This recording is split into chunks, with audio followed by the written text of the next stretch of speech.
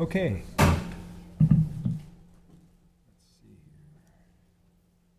Hello, Mike Kako. I'm Senator Mike Gabbard, Chair of the Agriculture Environment Committee, starting my 8th year as the Chair of AEN.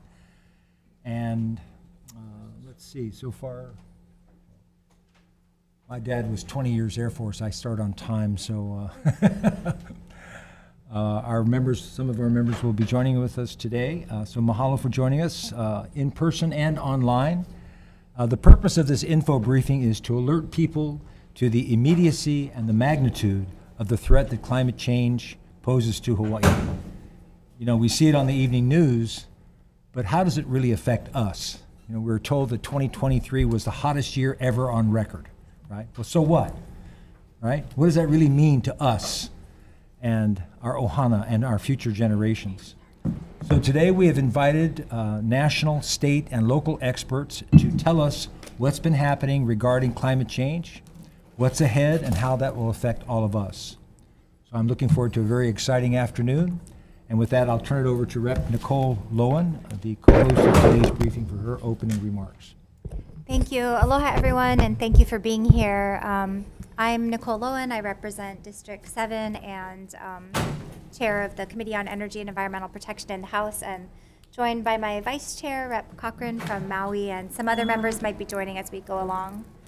I won't go on too long, but you know, and also I want to thank Senator Gabbard, whose office, you know, it was his idea to hold this briefing, and their office took the initiative in organizing everyone. It was a lot of work, so thank you. And yeah, I mean, I think despite many years of warnings about the coming impacts of climate change and lots of attempts to take action and progress, you know, on climate action to some degree, we still find ourselves in the situation where we're kind of staring down the barrel of a gun. And it always feels like there's so many needs in the state that a lot of times the needs in the short term that are facing our constituents, like lack of housing or the cost of living, always seem to outweigh in that present moment and kind of have a louder voice than some of these climate issues that are going to have really real impacts, but we don't experience them so immediately all the time. And so I think the hope is just that this briefing will help to educate and put more information out there about what the impacts are and how they're very real and how we need the legislature to be a leader and take action. Okay, thank you, Rep. So we're going to start off with our first speaker, and that will be Professor Pao-Shin Chu, the state climatologist and professor at UH Manoa's School of Ocean and Earth Science and Technology, or SOEST. Professor Chu has his doctorate from University of Wisconsin in Madison in 1981. He has also authored or co-authored at least 48 articles related to various aspects of climate change. Welcome, Dr. Chu. Good afternoon. Good afternoon. It is my pleasure to be here for this joint climate change informational briefing organized by Senator Mike Gabbard and also Representative Nicole Lowen. So maybe I can start with my PowerPoint. Oh, okay. He's ready to start his PowerPoint. Yeah, I need Sarah's help. Okay. All right, bear with us, everyone.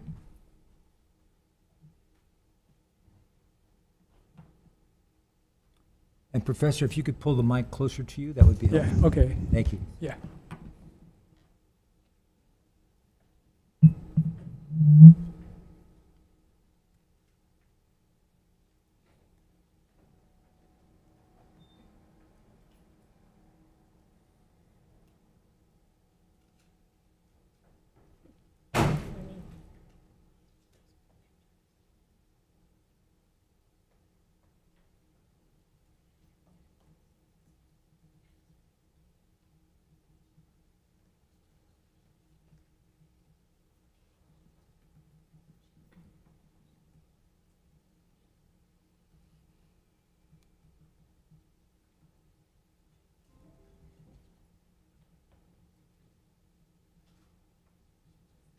Can you see from here? Yes. Okay, yeah.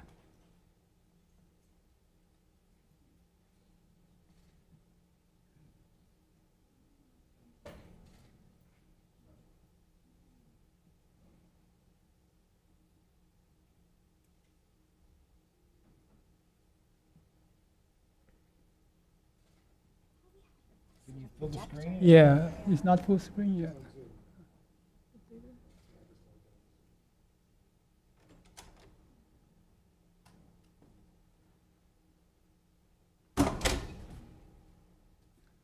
We'll welcome Senator Tim Richards, Vice Chair of AEN from Hawaii Island.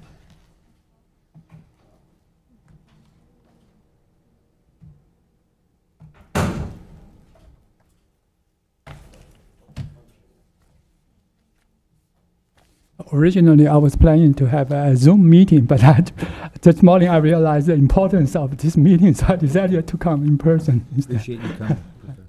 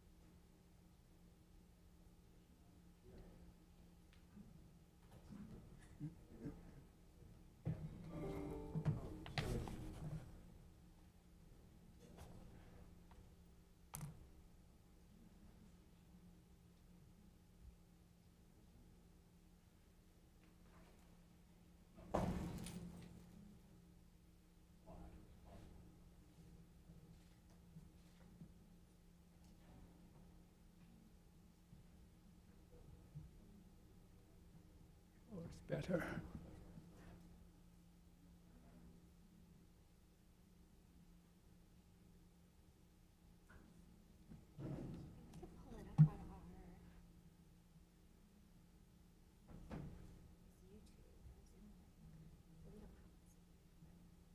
Okay, looks like this is well, Yeah, maybe we move forward with this for now, and we'll have staff work on trying to improve it. Yeah.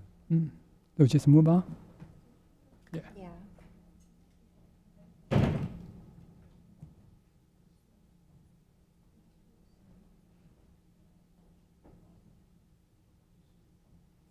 Okay, let's get back to the first one, the first slide. And if you need to move closer, Professor, you could go up there. Yeah, probably better. Yeah. Go up the mic on the. Right.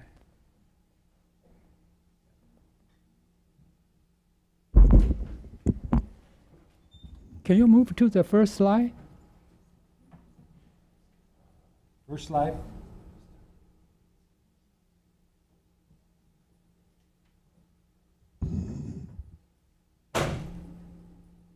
The first slide. Are you going with the first slide? First slide. Okay. Oh, okay. All right. So the title of my talk is Impact and the Future Projections of Climate Change on Hurricane and the Drought in Hawaii. I'm Paul-Shin Chu, affiliated with the Department of Atmospheric Sciences and the Hawaii State Climate Office in the School of Ocean and Earth Science and Technology. Chip is my boss. Okay. And also, yeah, at University of Hawaii. Okay. So I'm very glad to be here to have the chance to talk about these important areas for Hawaii. Next one. Oh, well, let's first be clear about the nomenclature of tropical cyclone. So when we say tropical cyclone, it means that we have a severe storm that formed in the tropical ocean. And basically, there are three types of tropical cyclone. Starting from the weakest one, we call the tropical depression, and then to tropical storm. And at this stage, we give storm a name. And then the hurricanes. Okay, hurricane is the strongest type of tropical cyclone. And for hurricane, the wind speed is at least 74 miles per hour. Okay. And the hurricanes also can be classified into five categories from 1 to 5, with 5 being the strongest one. Okay. And sometimes you may have heard people talking about a major hurricane, which means a Category 3 to Category 5 hurricane. Okay. So the wind speed is at least 111 miles per hour. So that's very powerful wind speed. Okay. And as we know, when we talk about a hurricane, we always think about something like a destructive wind, torrential rainfall, flooding, and the storm surge. Okay. And in Hawaii, the interactions of hurricanes with mountain, because we have high mountains here, so this enhance this high intensity rainfall, and also trigger flash flood, and also this landslide. Okay, so there's another problem in Hawaii with hurricanes. Okay. Next slide. Here I just give some examples of hurricanes that inflict major damage to Hawaii and also are very close to Hawaii. So starting with the Hurricane Eva in 1982, November, very late time of the year for hurricane. So it caused major damage to Kauai. And this storm occurred when the 1982-83 El Nino reaches almost its maximum intensity. Then 10 years later, we have this Hurricane Iniki, which caused damage to Kauai again. And damage back then was 3.1 billion, but that was 1992 values. And nowadays, it's almost like $6 billion. Damage. That's a lot. And took Kauai almost 10 years to recover from Hurricane Iniki. Then more recently, in 2015, that it was also another very strong El Nino year, and we have a lot of hurricanes. And actually, at one time, Hawaii was sandwiched by 3 Category 4 hurricanes. So that was very unusual. Okay. And in 2018, Hurricane Len, which is a Category 5 hurricane, also caused a lot of problems for Hawaii. Okay. And also that bring not only heavy rainfall, but also fire. Okay. Fire. And then more recently, we have a Hurricane Douglas in 2020, which was very close to Oahu, only about 30 miles. Okay. Next one. So this picture shows the aftermath of Hurricane Iniki in 1992 on Kauai to the left. And to the right, you can see you have 3 Category 4 hurricanes in the Central Pacific and the Eastern Pacific. Hurricane Kilo, Hurricane Ignacio, and the Hurricane Jimana. Right. So that was those 3 hurricanes were all Category 4 hurricanes. So that was very scary picture when we saw this one. Okay. Next.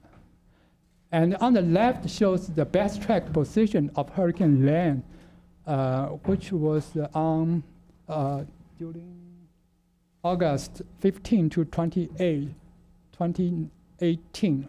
Right. So we can see Hurricane Len was a Category 5 hurricane, and on August 21st, and was heading toward Oahu. The problem with Hurricane Len was it was very strong. It was a Category 5 hurricane with more than 160 miles per hour wind. And also its motion was very slow, right? And it was very close to Oahu. So the National Weather Service has issued consecutive warning for almost 3 days.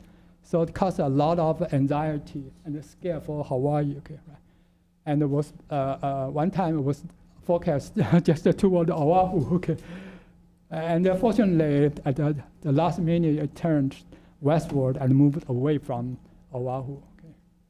And the picture on the right shows a 6-day rainfall during Hurricane Len, so that all major 4 islands received lots of rainfall. Particularly the Big Island. Received more than I think something like 58 inches of rainfall in 6 days. Right. And then moved to last year, 2023. We have a tropical storm Calvin, which also dumped a lot of rainfall on a Big Island. And then also we have a Hurricane Dora, which passed just to the south of Maui, okay, on in early August, okay, and with a very strong subtropical high pressure system to the north, so this generated very strong pressure gradient, and then because of the mountain, so it produced a very strong downslope wind up to almost 70 miles per hour, okay, and it caused a problem for particularly Lahaina, okay, right. So we all know that was the big inferno and caused more than 100 people, dead from this inferno. Okay. Okay, next one. And in the past, I talked about the hurricanes were very active during some El Nino years.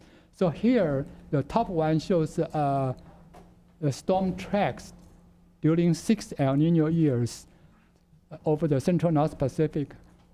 So here, tropical cyclone, I mean just a tropical storm and a hurricane. Okay. So we see that central North Pacific is defined a region according to the National Weather Service to the north of equator between dateline and 140 west. Okay. And the bottom one shows hurricane tracks during La Nina. So during 4 La Nina events, there were only 7 tropical cyclones. So in other words, if you look at the average, 5.5 tropical cyclones were observed during El Nino year versus only 1.75 during La Nina. So the ratio is 3 to 1. So in other words, during El Nino years, you expect to see more hurricanes coming into the central North Pacific. Okay. Whereas you have fewer hurricanes during La Nina years. Next one. Even if previous one, we looked at this relatively large region over the central North Pacific. But if you just narrow down to a smaller area just near Hawaii, so here I draw a radius of circle 250 nautical miles from Honolulu, okay, which is relatively small compared to the central North Pacific. But you can also see some difference that in terms of the annual mean frequency of tropical cyclone during El Nino years is higher than that during the non-El Nino years. So you can say with some statistical confidence that indeed there's even though we look at a smaller region just near Hawaii, in the vicinity of Hawaii, but we can also see there are more hurricanes during El Nino years compared to La Nina years. Okay. Okay, next one. Okay, so I co-authored a book with Dr. Murakami. He works at the NOAA Geophysical Fluid Dynamics Laboratory in New Jersey. So the book is titled Climate Variability and Tropical Cyclone Activity. So in this book, we consider how climate variability influence tropical cyclone activity, like how the formation location would be shifted, how the frequency of incidents will be changed, and how the storm track will be different. Okay, right? And also rainfall and landfall location intensity and so on. Okay, right? So here in this book, we looked at the Pacific, not only the Western North Pacific, but also Eastern North Pacific, Central North Pacific, and South Pacific, and also North Atlantic. Okay, so climate variability would mean something like El Nino, La Nina, Median-Julian oscillation, and Pacific decadal oscillation, and so on. And there are 7 chapters in this book, but relevant to this meeting, I think the most important part and most interesting part would be the last chapter. Okay, so last chapter focuses on future tropical cyclone changes, okay, in relation to the increased concentration of greenhouse gases. Okay. Next one. So this figure is drawn from the book. Okay. So what is shown here is a tropical storm change based on the CMF5 models in the future. Okay. Right. Relative to the present day climate, okay, right? So if you look at the middle one, which is the Northeast Pacific, okay, which includes Hawaii, And this shows that the relative change, okay, from the present day climate. Okay, right? So you can see that overall the tropical storm frequency doesn't change. That's the first one, indicated by 1. Okay, but there 2 means that the annual number of Category 4 and 5 hurricanes. So you can see there's an increase in Category 4 and 5 hurricane in the future. Okay, right? 3 means that storm intensity, right? So storm intensity also becomes stronger. And the 4 is storm rainfall. Storm rainfall also get increased by almost 20%. Okay, so this means that in the future, that the overall number of tropical cyclone over the eastern North Pacific doesn't change too much. But the Category 4 and 5 hurricane will become more frequent, okay? And also storm intensity becomes stronger. And more important, the storm rainfall would be almost 20% higher than the present day climate. So this is the conclusion from this study, okay? Next one. Okay, so there's another study which is aimed toward Hawaii, okay, right? So this is based on the high resolution atmospheric general circulation models, okay? So on the left, upper left corner shows everything from the observations, okay, in terms of annual mean storm number, okay, right? So you can see it's pretty high in the Eastern Pacific, right? In the tropical region, it is depicted in red, okay, right? In Hawaii, the value is relatively low, maybe between something like a one or 2 tropical cyclone per year, okay, right? And on the right, upper right corner shows the simulated present day tropical cyclone frequency, okay? And you can see that the model shows reasonably well, okay, in terms of showing this location of the maxima and also the annual mean numbers, okay? But the model also is not perfect. Model also tends to underestimate annual mean tropical cyclone frequency to the west of 120 west, okay? So this is a simulation from the present day, and the lower left is the simulation for the future, okay? Right? Future that basically you can see there's an east-west contrast, okay, which is more clear, okay, right? And the lower right panel shows the difference between the future minus the present day climate in terms of tropical cyclone number. And we can see there's a very large decrease, okay, which is shown in blue in the tropical region, Eastern Pacific to the Central Pacific.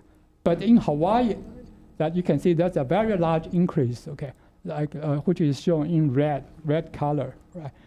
Because the annual mean number of tropical cyclone from observation is very low in Hawaii region. It's about maybe 1 to 2 per year. And this increase is also about 1, okay? So that so this means that this is really alarming. In the future, we expect to see more tropical cyclone in Hawaii area, okay?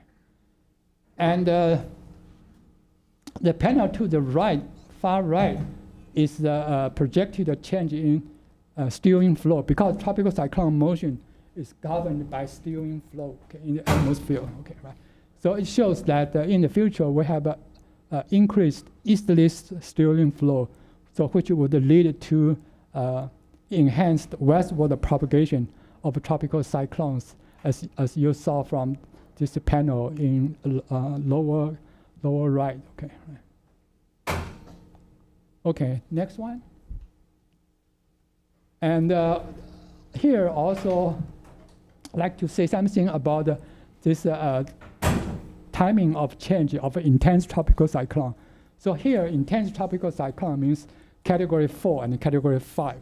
So they are the most intense hurricanes, okay, right? And if you look the upper left corner, the solid line, okay, up and down, shows the climatological value of intense tropical cyclone number. So for example, in the northern hemisphere, the peak value of intense tropical cyclone occurs in September and October. And in the southern hemisphere, it occurs in March, okay, right? The different time of the year.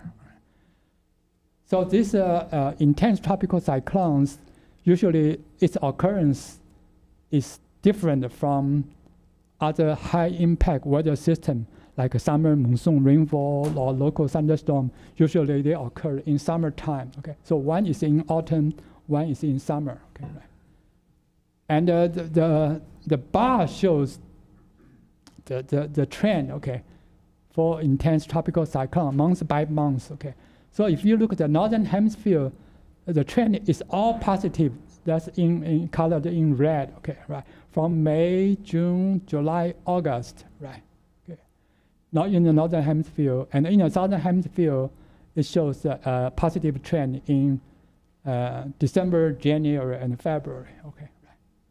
So this means that there's evidence of increased intense tropical cyclone occurrence in the early season, right? Okay, because usually they occur in the autumn, but now the trend becomes positive in summertime, okay, right? So, and so this is not only in the northern hemisphere, but in the southern hemisphere, also you see that positive trend in December, January, and February. This is the southern hemisphere summer, okay, right? So they tend to occur earlier.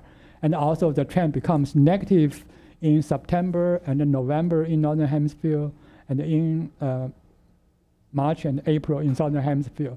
So this means there's a decreased intense tropical cyclone in the late season.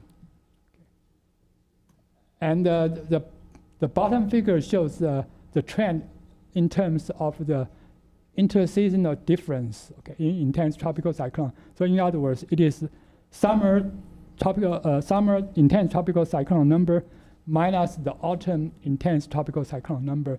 Then you look at the trend, okay.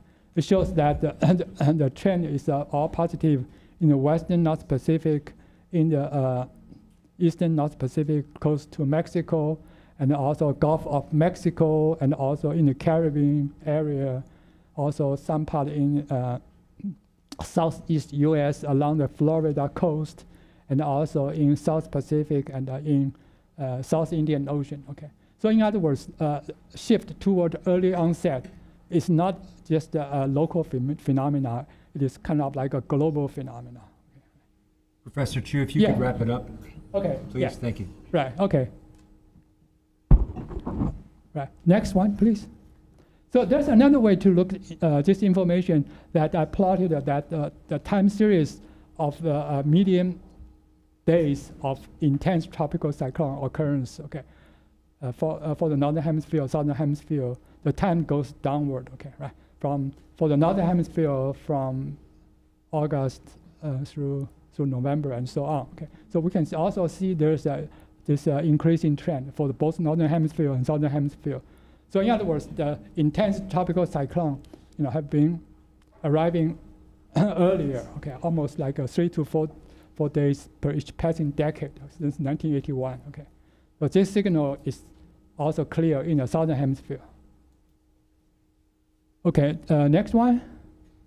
So this one probably is hard for you to see, okay. But now let's shift the gear to drought, okay, right. So I start with this diagram, this flow chart. At the top shows natural climate variability. So we can think this is something like El Nino or Pacific Decadal Oscillation and so on, okay, right. So that if we have El Nino, then we have this change in precipitation in terms of reduced rainfall, amount, timing, and also the seasonal difference, okay, right? And then if we have a reduced rainfall, then this leads to the reduced infiltration, okay, and so on. And parallel to this one, if you have El Nino, then you also expect to have a warmer temperature, and you have less cloud, okay, right? So you have more sunshine, okay, right? So this would increase the evapotranspiration. So taking these two together, then this leads to the soil moisture deficiency, and then you have a reduced stream flow and also so on. Okay, right. Then you have something like called a socio-economic drought, meteorological drought, agricultural drought, and hydrological drought. Okay, so you know, drought they have several different types of drought. Okay, next one.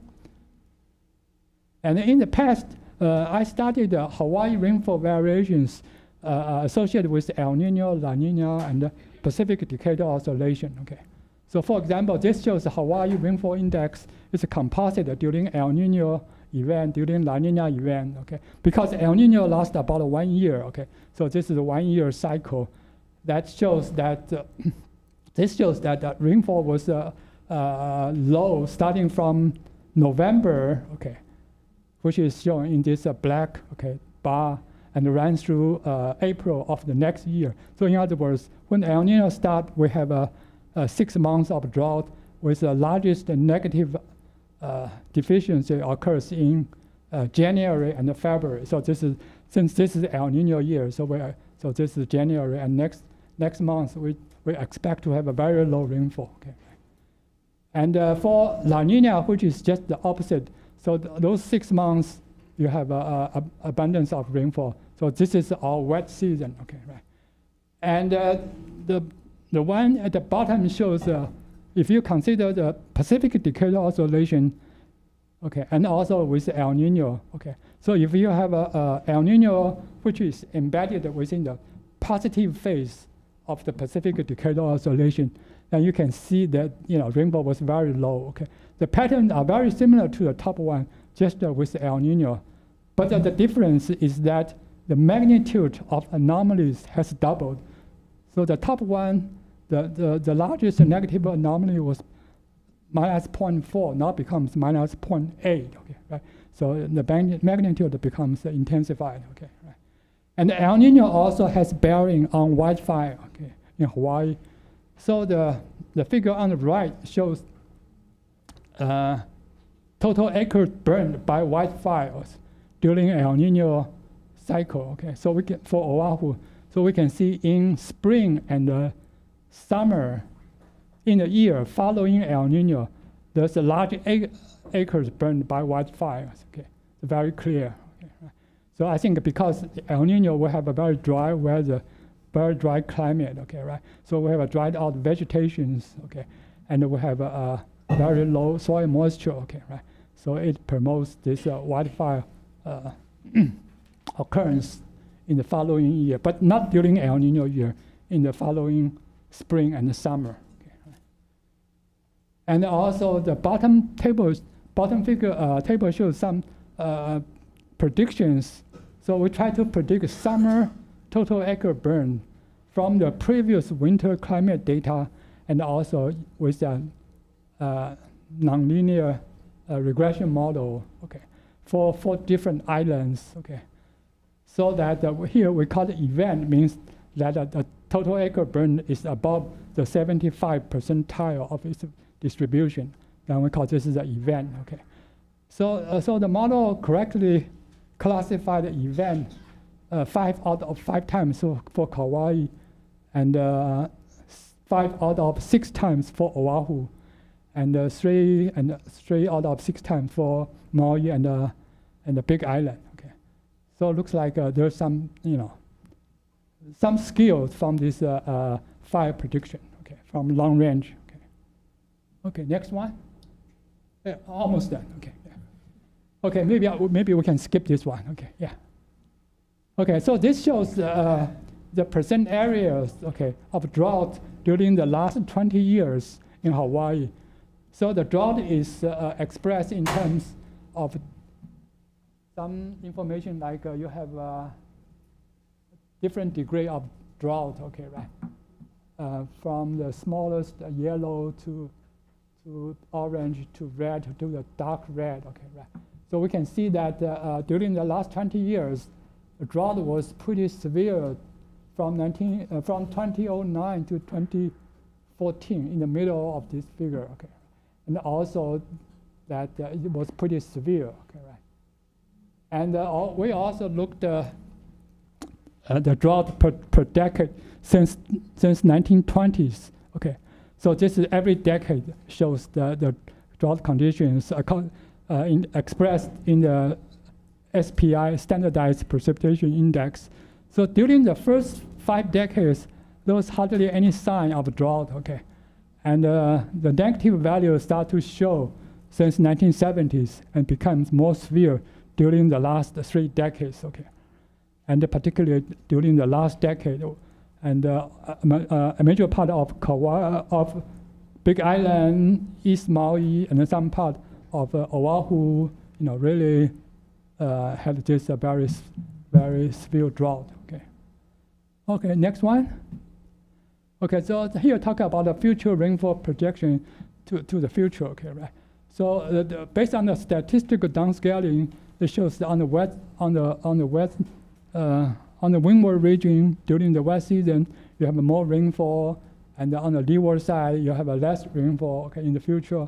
And from dynamical downscaling also shows more or less similar kind of conclusions, okay, right? So that the wet area becomes wetter, dry area becomes drier, okay, right? Okay, the next one, that should be my last one, okay, right?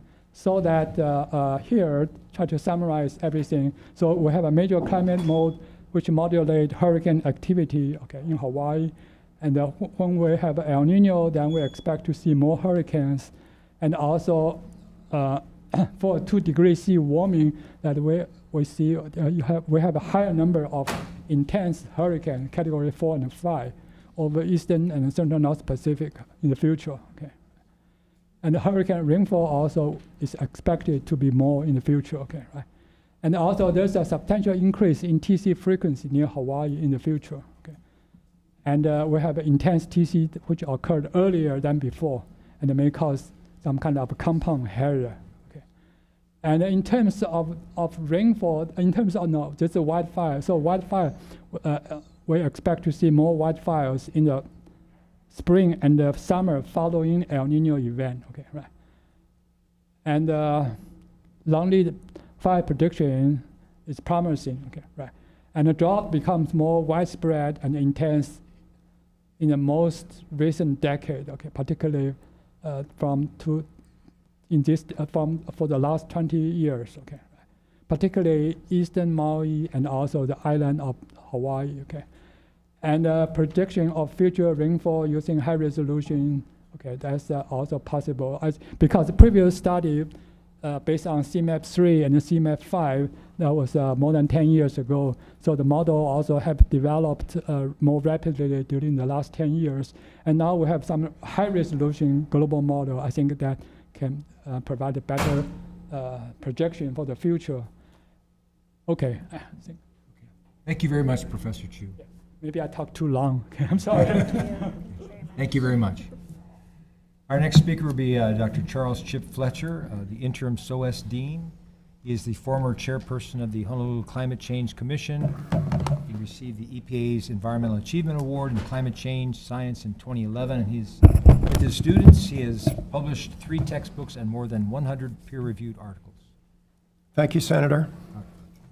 And we also have your PowerPoints on our screens here too, so Okay. we have a good view of them. And if we're looking here instead of there, that's why. Thank you. Great. The information just arrived that last year, 2023, was the hottest year on record.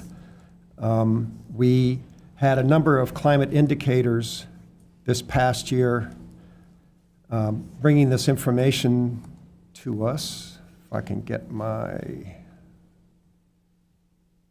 slides to move.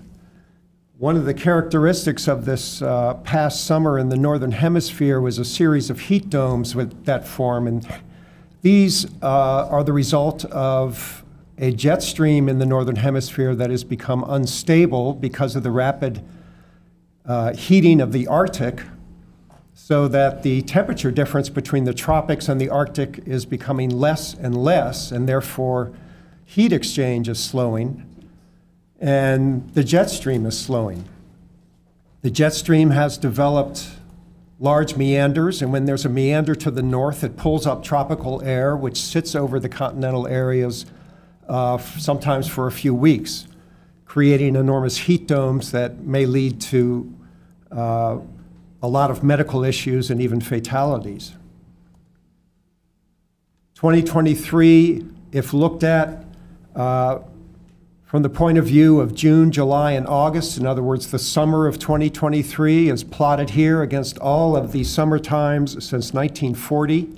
You can see it sits way outside the long-term trend of the summers of previous years. It was an extraordinary year in that respect. This red line shows 2023 daily surface temperature on the planet. All of the gray lines and blue lines below that are previous years. And around June, the red line completely departed from the background of these earlier years and broke out of the envelope of variability, and we see extremely hot day-to-day temperatures taking place, unrelenting over the course of the entire last 6 months of this year. This graph shows sea surface temperature. Again, beginning over on the left, we have January running through the 12 months to December. These gray lines all represent different years, going back 40 years. 2022 is shown in the orange, and 2023, again, sat above the entire envelope of years, going back several decades. It was an extraordinarily hot year. And the extent of global sea ice, both in the Arctic and Antarctic areas, hit dramatic lows. This red line is 2023.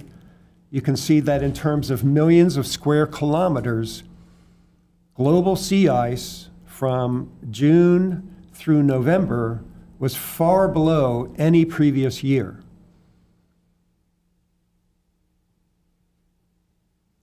Scientists are speculating that we are now seeing an acceleration in the rate of global warming. Every month from June to December of this past year was the hottest ever recorded globally. 2023 is the warmest year ever measured. It almost reached 1.5 degrees Celsius, which is a UN benchmark I'll talk about in a second. And this is just from the European Union data set. We still have to hear from NOAA and NASA.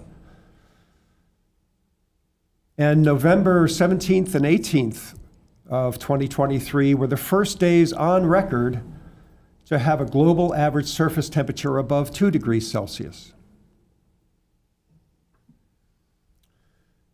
We all are aware of the United Nations Framework Convention on Climate Change, which is the entity that holds annual conferences. Their conference in 2015 in Paris led to all of the world's nations agreeing to cut their greenhouse gas emissions sufficient to stop warming before reaching 2 degrees Celsius. The small island nations of the world walked out, refusing to sign that, calling it a death warrant. And so additional wording was put in place to pursue efforts to end warming before 1.5 degrees Celsius. This temperature threshold, 1.5, became the new global target for stopping global warming. And it's appropriate to ask, how are we doing? And so on the bottom axis, we have time. On the vertical axis, we have carbon dioxide emissions. And in black, we see historic emissions peaking in 2019 and then decreasing during the recession related to the COVID pandemic. CO2 emissions fell about 5.5% during 2020. And then with the release of stimulus funding from the world's nations to get the economy up and running again, we saw a new record of CO2 emissions. CO2 emissions globally rose over 6% in 2021. They rose another 1.2% above that in 2022. And in 2023, they rose additionally 1.1% above the previous year.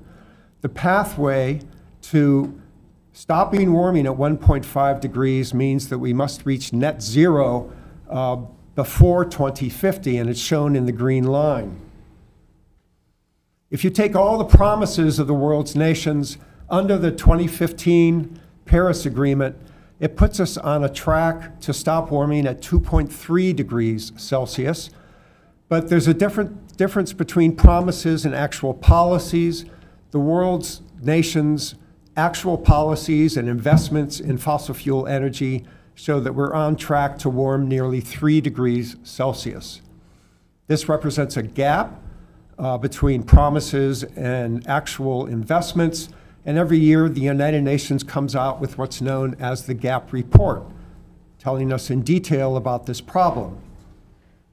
The GAP report for 2023 came out in early December, and it tells us that greenhouse gas emissions need to be cut by 28% in the next 5.5 years to keep within 2 degrees Celsius. And based on current commitments, emissions will only be cut 2%. Net zero pledges of the world's nations cover about 80% of emissions, but most of them, when analyzed, are hollow and lack implementing mechanisms. Limiting warming to 1.5 degrees Celsius would require global emissions reductions of 9% per year. And if you'll recall, even during the COVID pandemic, we were only able to cut emissions 5.4%. Globally, governments still plan to produce more than double the amount of fossil fuels in 2030 than would be consistent with stopping warming at 2 degrees Celsius. This graph came out from the Rhodium Group. It shows that emissions are projected to peak potentially this year or next year, and then go into a long plateau, a gentle slide, only being reduced a few percent by 2050, and perhaps rising again by the end of the century. These projections put us on a pathway of about 3 degrees Celsius. The good news is that after 200 years of fossil fuel expansion, we are at a turning point in the global energy system. Global renewable energy grew by 50% last year in 2023. This is the fastest in 2 decades. By 2028, renewable energy will account for over 42% of global electricity generation. In 2020, 1 in 25 cars sold were electric, and last year, 1 in 5 cars sold were electric. Global energy demand growth will now almost entirely be met by renewables, according to the International Energy Agency. And economic growth no longer requires rising emissions. This is a remarkable accomplishment, but ambition needs to accelerate. Oil and gas production continue to increase, and we are headed for a long plateau of continued emissions. Globally and here in Hawaii, we are engaged in a sustainability transition. We are focused on cutting carbon emissions because that is what is needed immediately and over the long term in order to stop global warming. This is called mitigation.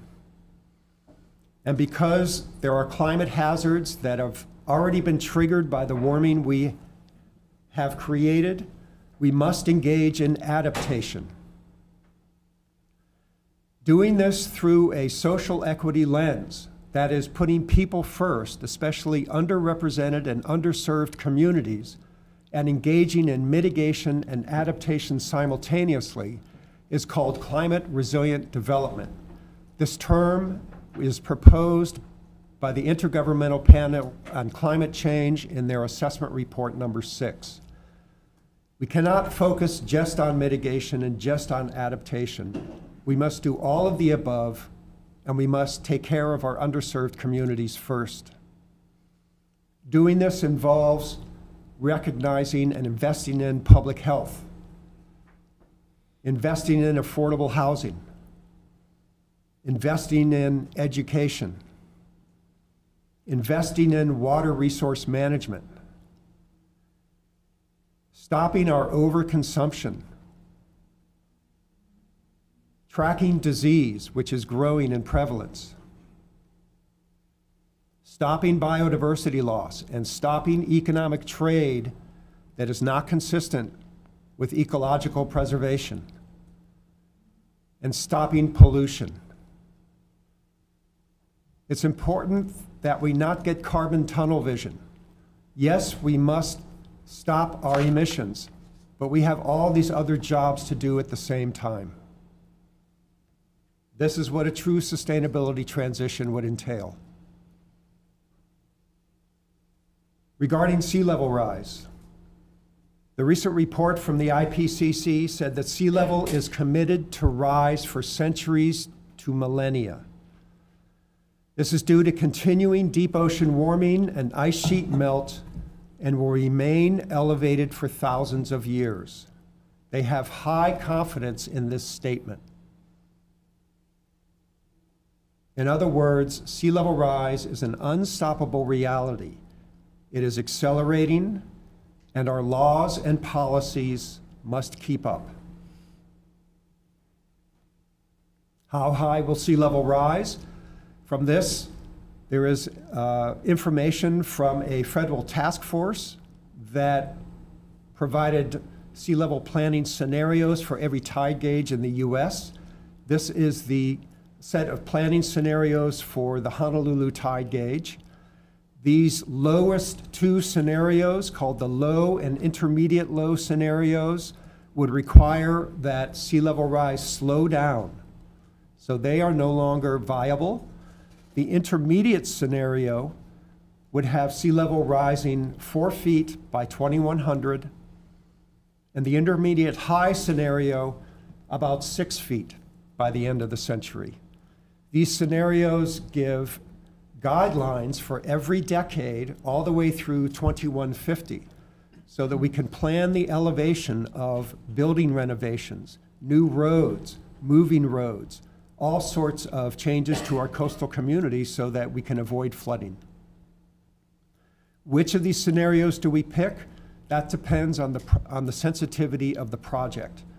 If you were to build a nuclear power plant in the coastal zone, you'd want to pick the high scenario because you can't afford to get it wrong. That's an example.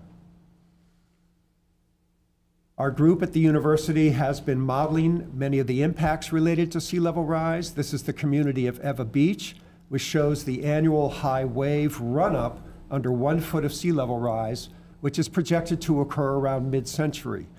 At this scale, it only shows the front of the beachfront houses getting hit by wave run-up. Here we are with 2 to 3 feet of sea level rise.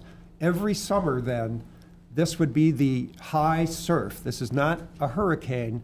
This is our typical swell where you grab your surfboard and go out and catch the swell. You can see the run-up by 2075 punches in a block or more through Ewa Beach. And we are projected to reach 4 feet of sea level rise.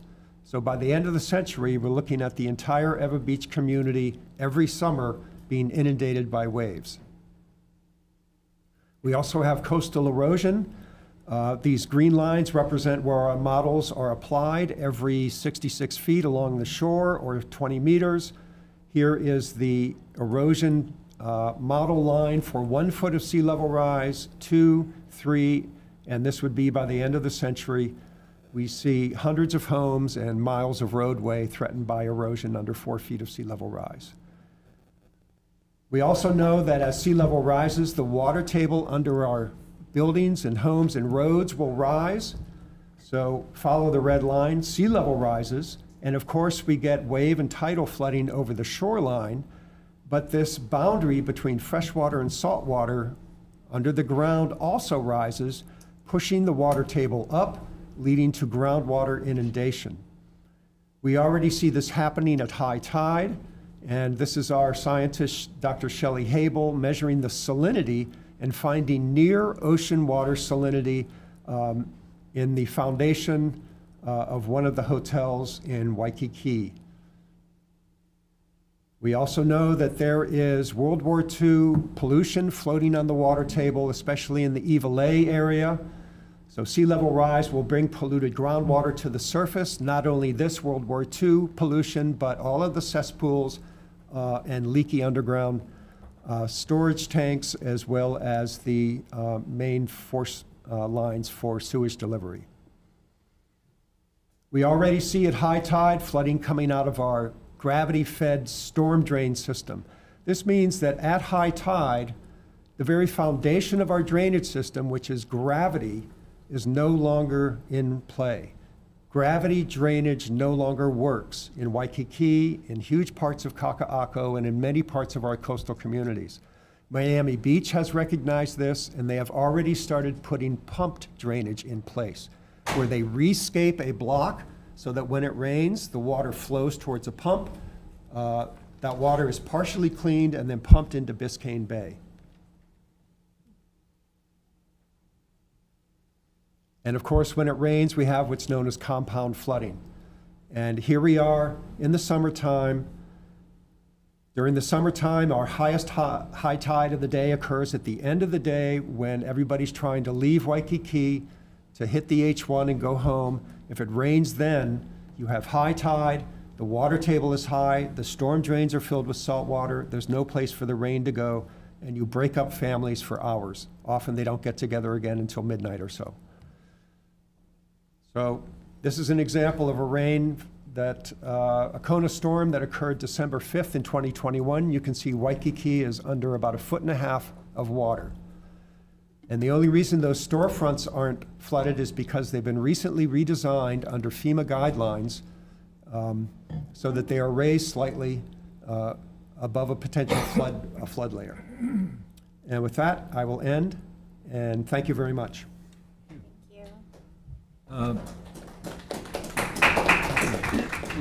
Question, Dr. Fletcher. Yes, sir. Any bright spots in the global effort? A lot of bad news there, but against climate change? Yeah, the bright spots are that all the key factors are aware of the problem. Really, it boils down to the fact that if we need trillions of dollars to invest in clean energy. But if you're an investor, you still make more return through oil and gas. We need clean energy to give the same return that oil and gas does. A lot of great things have been accomplished. We no longer need to increase emissions in order to engage in development. We have lots of renewable forms of development, but it can't all ride on the backs of the government. We need the governments of the world to be more honest about their promises, and we need the investment community, where most of the money actually resides, the investors to get more return for their investment, or for them to be more angelic in their investment decisions. Thank you. Members, any other questions? Yeah, that was a great presentation. I felt like it really kind of summed up the gravity, especially with the news this past year. And I just appreciate it because you don't see it mentioned very often. The points you had on that circle of sustainability, that Drew and all the other aspects of it, mentioning pollution and overconsumption and things that have maybe been sidelined. The conversations have been sidelined for a number of years while we just focus on emissions mitigation. And yeah. I think those things have ancillary benefits. When you reduce solid waste, you're saving space in the landfill, but you're also tackling a consumption issue. Yeah, a resilient community is one that pulls together when they're hit by an extreme weather event. And so affordable housing, education for all, childcare, these create a more coherent community. And so I see all of those actions, which are top of mind on today's headlines, as climate resilient actions. They're all important. Yeah. Thank you so much. Thank you. Our next speaker is John Prevender. Is it Prevender? Brevender. Okay, thank you. He is the warning coordinator meteorologist at the Central Pacific Hurricane Center. He has been in that position since August of 2017. He's been a meteorologist since 1999. He got his Bachelor of Science degree from University of Michigan. John, go blue. Aloha, congrats to your Wolverines. Winning the national championship. My wife graduated in '69 from UM, and my eardrums are still recovering from all the screaming that was going on. I wasn't even in the same room, but anyway, congrats. So, okay. Thanks, Senator. Yeah, I think I'm the token Michigan graduate for several people in Hawaii, so I got lots of congratulations texts on Monday. Thanks for having me here, and hopefully we'll have some going after Chip is always very sobering to see the state of things. And as a meteorologist with the Central Pacific Hurricane Center, I'll take this from more of a hurricane aspect for what we do here.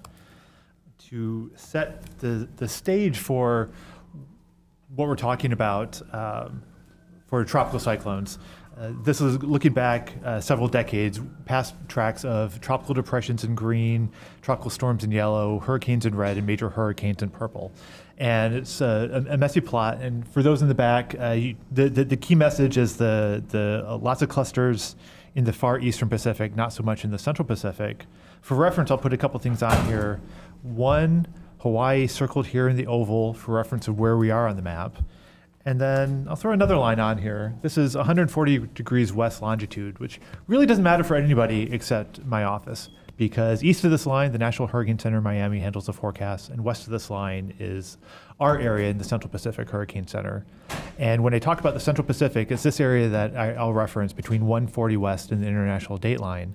For when I talk about an average year for us, we have about 4 to 5 tropical cyclones in an average year. Pao Shin mentioned the averages during the El Nino years when it's busy and the La Nina years when it's quiet, less active. Overall, it's about 4 to 5, 4.5 or so. And hopefully it stands out from this map. In the East Pacific, there's a lot more activity. It tapers off as it gets closer to the state, in part between cooler ocean temperatures near us and stronger wind shear over the islands. There are a lot of tracks south of us, going east to west south of us, but you'll all see some standouts there, recurving and passing near us. And we'll take a zoom into the islands here. These are all the hurricanes that have passed within 80 miles of Hawaii since 1950. Noted on here are some of the more impactful ones. We talked about several of these already. Iniki was our first billion-dollar disaster.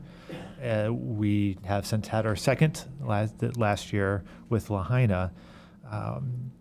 26 fatalities all told. I'd break down some of those. Some were at sea, some due to high surf, others flying debris, house collapse, electrocution. There's been a variety of causes for the hurricane-related, tropical cyclone-related fatalities. Some of these actually are from impactful landfalling storms. For example, Lane didn't make landfall. We had one drowning fatality of a hiker trying to cross a stream. In 2016, we had 2 drowning fatalities due to high surf from Tropical Storm Celia, which was still in the eastern Pacific. So we can have hazards far away from tropical cyclones. And the map on the left shows the hurricanes near us. And if I step forward here, added the tropical storms, and then tropical depressions as well. And we have a fair number of tropical cyclones passing near us. The tropical depressions, usually as remnants, bringing a lot of heavy rainfall, not the wind associated with them, but still damaging impacts from the rain. And an average year for us is 4 to 5, and I'll give you a flashback to 2015. This is a record-setting year of 16 tropical cyclones that year. An average is 4 to 5. It blew those out of the water. When you talk to meteorologists, if you're unfortunate enough to have friends that are meteorologists, you know that we are a strange sort that remember weather events to a crazy degree. What days? March 9th, 2012, the record-setting hail, everything like that. 2015 is a blur to me. It was so busy, it all blends together. This composite is a satellite image from every day. Our hydrologist, Kevin Kodama, put this together. Did a small target in a big ocean. We've only had a handful of direct impacts, and that's just luck so far. We had Eva in 82, Iniki in 92. Before that, it had been Dot in 1959, as far as an impactful hurricane before that.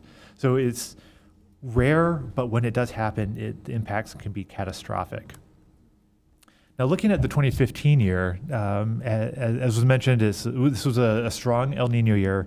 This is the map on the left is the whole Pacific, North America on the right, Australia in the lower left. Hawaii circled in blue there, so you can see a reference. And yellows to orange to red colors are above normal ocean temperatures across the whole Pacific. We define El Nino right along the equator. We're in El Nino right now. It's not the same type of event as this. Temperatures near Hawaii and to the east of the state are cooler than normal. We didn't have as active of a year as we were expecting this past year. We had 4 tropical cyclones during this past hurricane season. If the ocean temperatures east of the state were a little warmer than they were before, we might have had 2 more. 2 of them weakened right about 130 degrees west, didn't move into the basin. If it was an event like this, we could have been above normal. But what I want to mention with this, above normal ocean temperatures average 2.5 degrees above normal. And we ended up with a very busy hurricane season. The image on the right is a composite wind field of, in orange, tropical storm force winds, and in red, hurricane force winds. Hurricanes passing north of the state, north of 30 degrees north. 2015 was a transpac year, and talking to some of the sailors around the harbor, delivering boats back to California, they said they've never seen water temperatures that warm going that far north in the decades they'd been sailing around here. And we were just lucky where the placement was. If that cluster of tracks was shifted 10 degrees west, we would have had 4 hurricane impacts across the state. It just so happened that it set up far enough east. Like I said, we were very lucky with that season.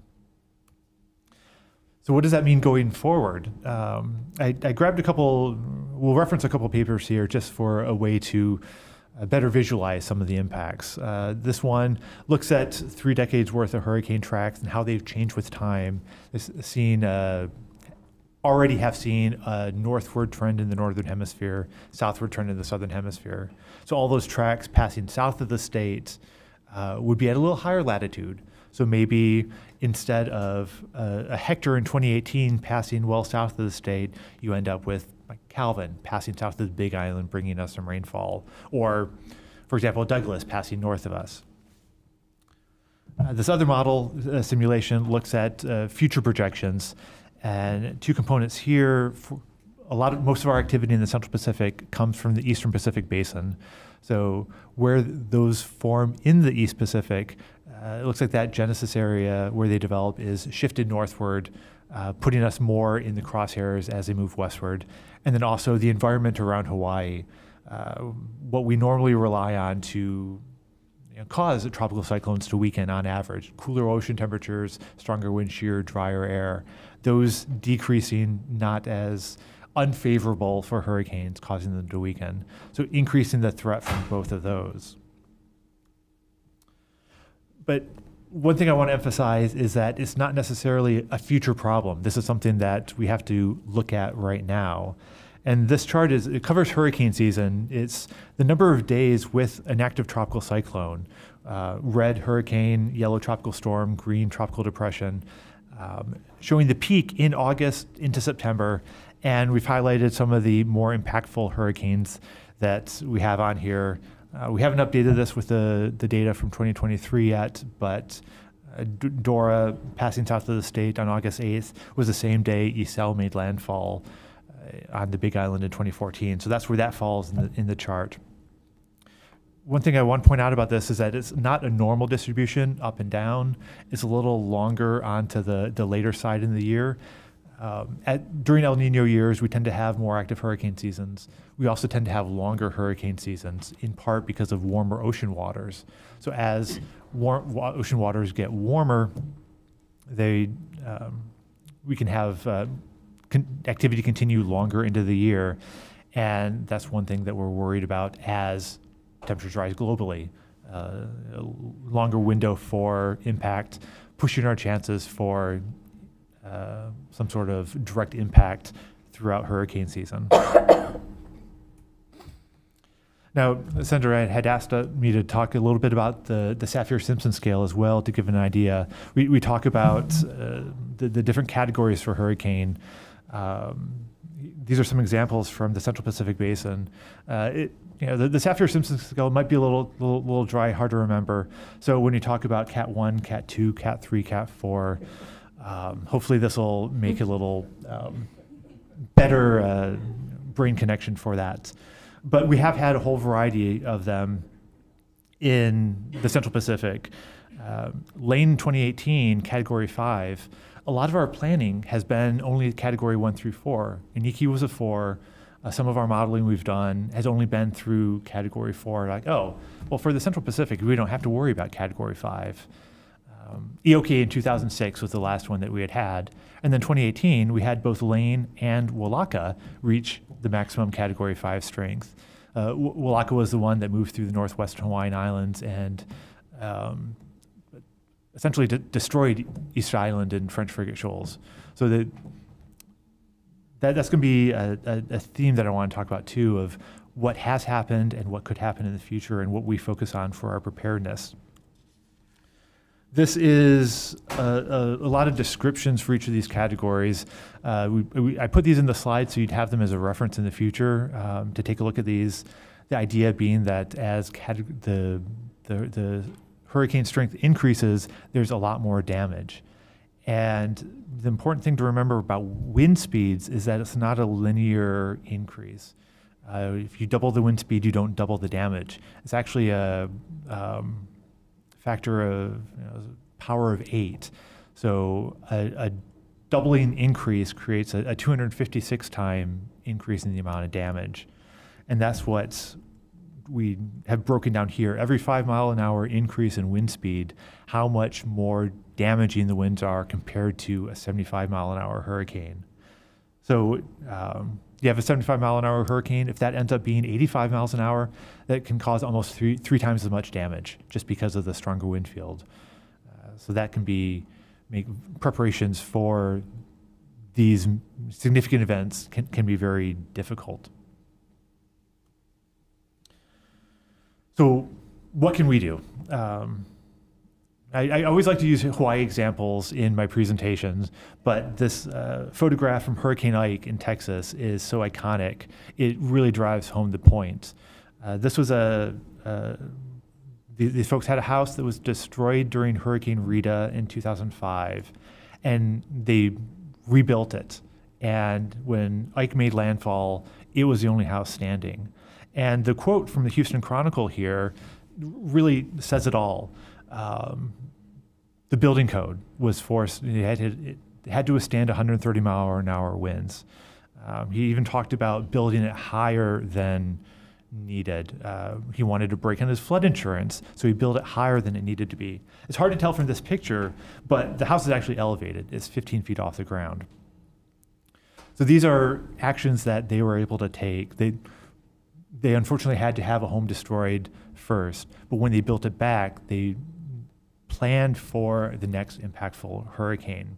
And that's where we come into play. This is the sort of thing that we can help mitigate these issues. And when we plan for these possible conditions, the two things we have to worry about is one, planning for those events that have happened in the past, that not planning for what it could be in the future. We've seen lots of instances where, we've never had 49 inches of rain in 24 hours, and that happened 2018 on Kauai and washed out Kuhio Highway and isolated the North Shore for months. Or we don't plan for a Category 5 hurricane in the Central Pacific, and Lane was 300 miles south of Hawaii when it was Category 5 strength. We have wildfires, but we never plan for them to impact a town, and that happened last summer in Lahaina. This is a problem with worldwide. Take the 2011 Tohoku earthquake. The Fukushima nuclear plant was planned for, this is the strongest earthquake we have to plan for, and Tohoku was stronger than that. So going with past history isn't necessarily enough to plan for those future events. And the second item is that we also have a very short history and a short memory. So we talk about People forgetting about Iniki. We start to forget about Eva. 1871, we had a major hurricane hit the Big Island. And linked here in this document is a research paper using Hawaiian language newspaper articles and reports in those publications to recreate the track of the Kohala cyclone. And the paper conservatively estimates the intensity as a Category 3, impacting the Big Island, moving across the Kohala Mountains, swinging up into Maui, impacting Hana, impacting Lahaina.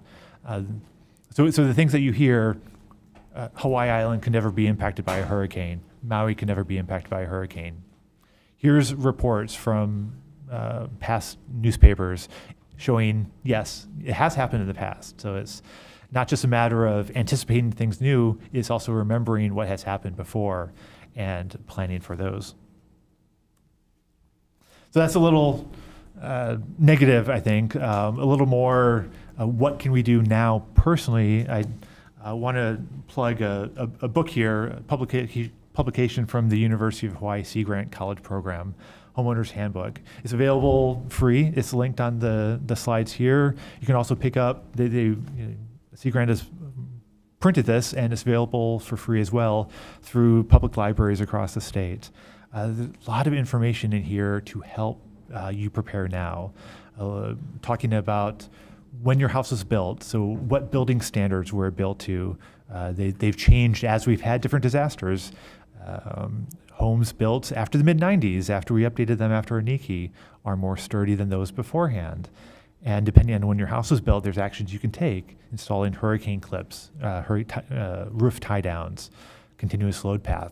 There's information in the handbook to help walk you through retrofitting your house to protect it now. And then we've been talking a lot about wind with hurricanes, but it's just one of the hazards. Storm surge for coastal areas, when I talk about saltwater run-up, or flooding, freshwater flooding. As we saw in 2018 with Hurricane Lane, 58 inches of rain in 3 days, it's set the state rainfall record, caused flooding where they hadn't had flooding before on Hawaii Island. So those are two things to keep in mind as well. And linked here are resources to the flood threat maps from FEMA and also the storm surge maps that my agency has created. And you'll notice here, as I mentioned, the highest one we have for Hawaii is a Category 4 because we didn't think to do modeling for Categories 5s. Is that an oversight on our part? Absolutely. We didn't think ahead. We were basing it on the past information. And then the other caveat too, I guess to make this more sobering as well, as Chip mentioned, all of our rainfall drains into the ocean. So if the sea level is higher, if the storm drains are blocked with ocean water, it's not going to run off as much, so we'll have more freshwater flooding problems as well. So that's, I'll wrap that up and I guess pause for any questions. Great. Thank you, John. Any questions, members? Yeah. Thank you. And coming from Lahaina and having lived through what had occurred, you know, it was like, is there a way, because that, was it Dora? What was that hurricane below us 500 miles away, which Dora. didn't even hit us straight on, and look at the effects that caused, supposedly. I mean, was that the cause for those 59 years I've lived in Lahaina, never seen winds like that? Mm-hmm. Dora was over 500 miles south of the state. Right. And so that's that's something that is being researched now and is a big topic in the American Meteorological Society. Doing some modeling can we take Dora out of the equation and see what winds we've had with that. And I don't know how much of an impact it played. It was definitely outside the wind field from the hurricane itself, but you have a strong wind field between the high pressure north of us and the hurricane south of us. And then also a lot of sinking air outside of the hurricane. So there's thunderstorms in the middle of the hurricane. That air goes up and then it comes down outside. And it's that sinking air over Hawaii kept conditions very dry, led to the dry conditions at the surface, also led to a very low and strong temperature inversion right over the mountain. And those came together, inversion right at the ridgetop level, ended up with a strong downslope winds. And that's not something new. actually, even in Lahaina itself, there was a wildfire in 2018 before Hurricane Lane, right? It was a shock to a lot of people when people evacuated their homes to a hurricane refuge shelter ahead of the hurricane, and then had to evacuate the hurricane shelter because of the wildfire. Like that is not something that you plan for with a hurricane. So how much of an impact? I don't know. Could it happen again? Yes. Yeah. Okay, and sorry, a follow-up. And then there's a tornado the other day. So these are like just, anomalies, or are they not going to be anomaly, I guess, like a occurring, type of thing? And have you folks seen items, the reports and changes in our climate obviously has some effect, but where are you folks, tracking that or charting it or? Actually, that's a great point. I'm glad you brought that up too, because I talked about wind, I talked about rain, storm surge. I didn't talk about tornadoes, which is another threat with hurricanes as well. Usually it's the right front quadrant. So when Lane was coming up here from the south, that was what we were worried about as well, with the spin in the atmosphere. The other night with the tornado warning for Molokai, that's a hazard that we get hurricanes during the summertime, but especially with our fronts, cold fronts and kona lows and our wet season storms, that tornado hazard is a wintertime hazard for us as well. I mentioned the 2012 thunderstorm on Oahu that brought us our record-setting hail, 4.25 inch size hail falling out of this supercell thunderstorm. We also had a tornado with that. It was a water spout moved onshore in Lanikai. So we have had tornadoes here. We probably don't know about as many as occur because a lot of these thunderstorms, we can see them on radar, they're offshore. We bet there's really nasty weather with them, but there's nobody under them, thankfully, to experience it. And it's a matter of that being a small target in a big ocean. So tornadoes, add that to the list. That's another hazard we have to worry about that exists, isn't well understood, and could potentially be increasing as these conditions get worse in the future. Okay, well, thank you. Don't envy your job. Yeah, thank you, Chair. Big Island, landmass of Mauna Kea, Mauna Loa, Kualai, Kohalas. One of the opinions is because of the landmass, we do get a little bit of a high pressure area over the Big Island, which helps fend off some of the larger storms. What's your opinion? So some of the research I've read on that, hurricanes are really tall structures. Thunderstorms extending up to 50,000 feet, 50 or 60,000 feet in the air. The most influence for steering them, how the winds, they move with the wind. The most influence to their direction comes from about 20,000 feet to 40,000 feet. So that's above the mountaintop level for Mauna Kea and Mauna Loa. So there's not a big influence with that directly. There's also been some research from some students at UH. There is a slight deflection they found with some tracks, but not to a degree that Big Island is safe. It won't steer them away or anything like that. We do know that if something impacts the island, like we saw with Isel in 2014 or Darby in 2016, that once it hits the terrain, it completely disrupts the circulation. And in the case of Isel, it weakened rapidly after that point, and it was a remnant low soon thereafter as it came out the other side. So from that standpoint, Big Island could be a deflector or protection for the other islands by absorbing the impact, but that doesn't help the residents on the Big Island. Okay, appreciate that. Thank you, Chair. All right, thank you very much, John. Cool, thank you. Folks, we're going to take a 5-minute break. It's 2:26 now, so we'll start about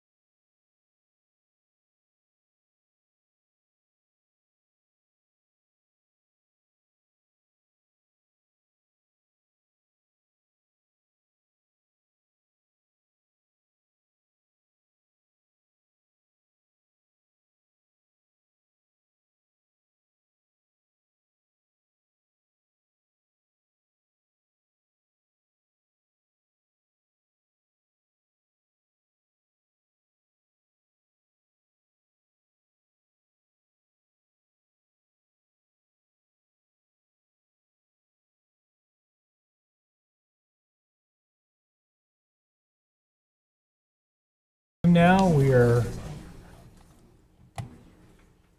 We have Dr. Victoria Keener. She's the Senior Research Fellow at the East-West Center, also the co-lead principal investigator of the Pacific Research on Island Solutions for Adaptation, which is funded by NOAA, the National Oceanic and Atmospheric Administration, for those who don't know that. And also, she's the author of the 5th National Climate Assessment released by the White House in November 2023. Okay, so Dr. Keeney. Thank you so much, senators, representatives. It's great to be here today, and really great that there is an opportunity at this scale to really talk about how to link climate change and impacts from the global scale to the regional, to the local, to the impacts we see on our communities and our ecosystems. So it's kind of it's been a good setup today in terms of order of speakers, you know, going from that large scale down to smaller, because really what I'm going to be able to talk about today are results from our Hawaii and Pacific Islands chapter of the 5th National Climate Assessment, which Senator Gabbard said was released by the White House in November of last year, and really concentrates on localizing those impacts on sectors, key sectors in Hawaii and the islands that we care about, the impacts on the people and communities and ecosystems. So as you can see, I'm one of many authors of this chapter, so it's by no means leading it, but one of many. And it's working. There we go. And the National Climate Assessment, this is the 5th one that was released by the White House and the federal government. It's mandated by federal law through the 1990 Global Change Research Act to be released every 4 years. It's a quadrennial report released by the White House to really, again, localize those national climate risks. So like the IPCC report is for the world, the National Climate Assessment is for the US. It's classified as a highly influential scientific assessment, or a HISA, which is really a way for the federal government to get the most up-to-date and trusted information about climate impacts in every key sector and every key region in the US. So as was said, I was an author on the Hawaii and Pacific Islands chapter. It took over 2 years to produce. We had 5 public workshops to shape the key messages therein. There were 16 authors, over 40 technical contributors, and we assessed over 486 references that were then cited in this chapter. But it is very readable, so I encourage everyone to go and click on the link down there that links to the National Climate Assessment for 2023. So climate change, as we have heard, in the Pacific Islands and in Hawaii, it exacerbates inequities. It threatens ecosystems, cultural resources, human health, livelihoods, the built environment, and access to food and water at all scales. It's threatening many of those things that we care about. And one of the ways that we've visualized it in these figures that you see here are through the indicators, which you've heard a lot about today, those technical variables, things like rainfall changing, temperature going up, and then in the bottom panel, the impacts that people and ecosystems see on the ground. So, you know, the carbon dioxide is rising, but on the ground, in the impacts, we see more intense and frequent heat waves, new diseases and risks to health, increased invasive species and wildfire, things like that. But we also know that future greenhouse gas emissions are heavily going to influence what happens in the Pacific after mid-century. So what we've already done as a species has, you know, kind of put us where we are now. But after about mid-century, what we are going to do is going to determine a lot of what our fate is. Some of the things that we're expecting to see and that you've already heard about, warmer air and sea surface temperatures, more heat extremes, more marine heat waves, increasing ocean acidification, an increase in frequency and intensity of heavy rainfall events and flooding, a greater proportion of more intense tropical cyclones, continuously rising sea level, increased coastal flooding, and negatively impacted fisheries and aquaculture operations through increasing sea surface temperatures, acidification, and degraded coral reefs. As we've already heard, at a global scale, everything is getting warmer, but in Hawaii specifically, the number of hot days per year has increased dramatically. The temperature in Hawaii statewide has risen by 0.76 degrees Fahrenheit over the past 100 years, which may not sound dramatic, but if you look at this graph on the upper right, that shows the Hawaii annual temperatures from about 1920 to 2020. And anything in a red is above average temperatures, above climatology, and anything blue is below. So as you can see, as we are getting more current, we're seeing more and more years that are above that climatological average. We've also seen our average number of hot days increased, while the number of cool nights that we get to experience has decreased over time. This is also true across the entire Pacific Islands region. There's a shift across the Pacific to more extreme and frequent daily heat events. And 7 of the warmest 8 years on record have occurred since 2007. And every year since 1983 has been above that climatological average from 1961 to 1990. We've already heard about rainfall trends, so I won't dwell on this too long. But Hawaii rainfall has been trending downwards during wet and dry seasons for decades, with the period since 2008 being particularly dry. Statistically significant trends are indicated on this figure with black hatching. The sharpest downward trends in rainfall are found on the western part of Hawaii Island, although on other islands, significant decreases have occurred in wetter areas as well. Although uncertain, future rainfall projections show continued drying on leeward sides of all islands, with some windward areas becoming wetter. And this is just one example of one of the models that we have that shows a projection of potential future rainfall changes. And again, those red colors indicate drying, and the blue areas are wetter at the end of the century by 2100 under a very high emission scenario.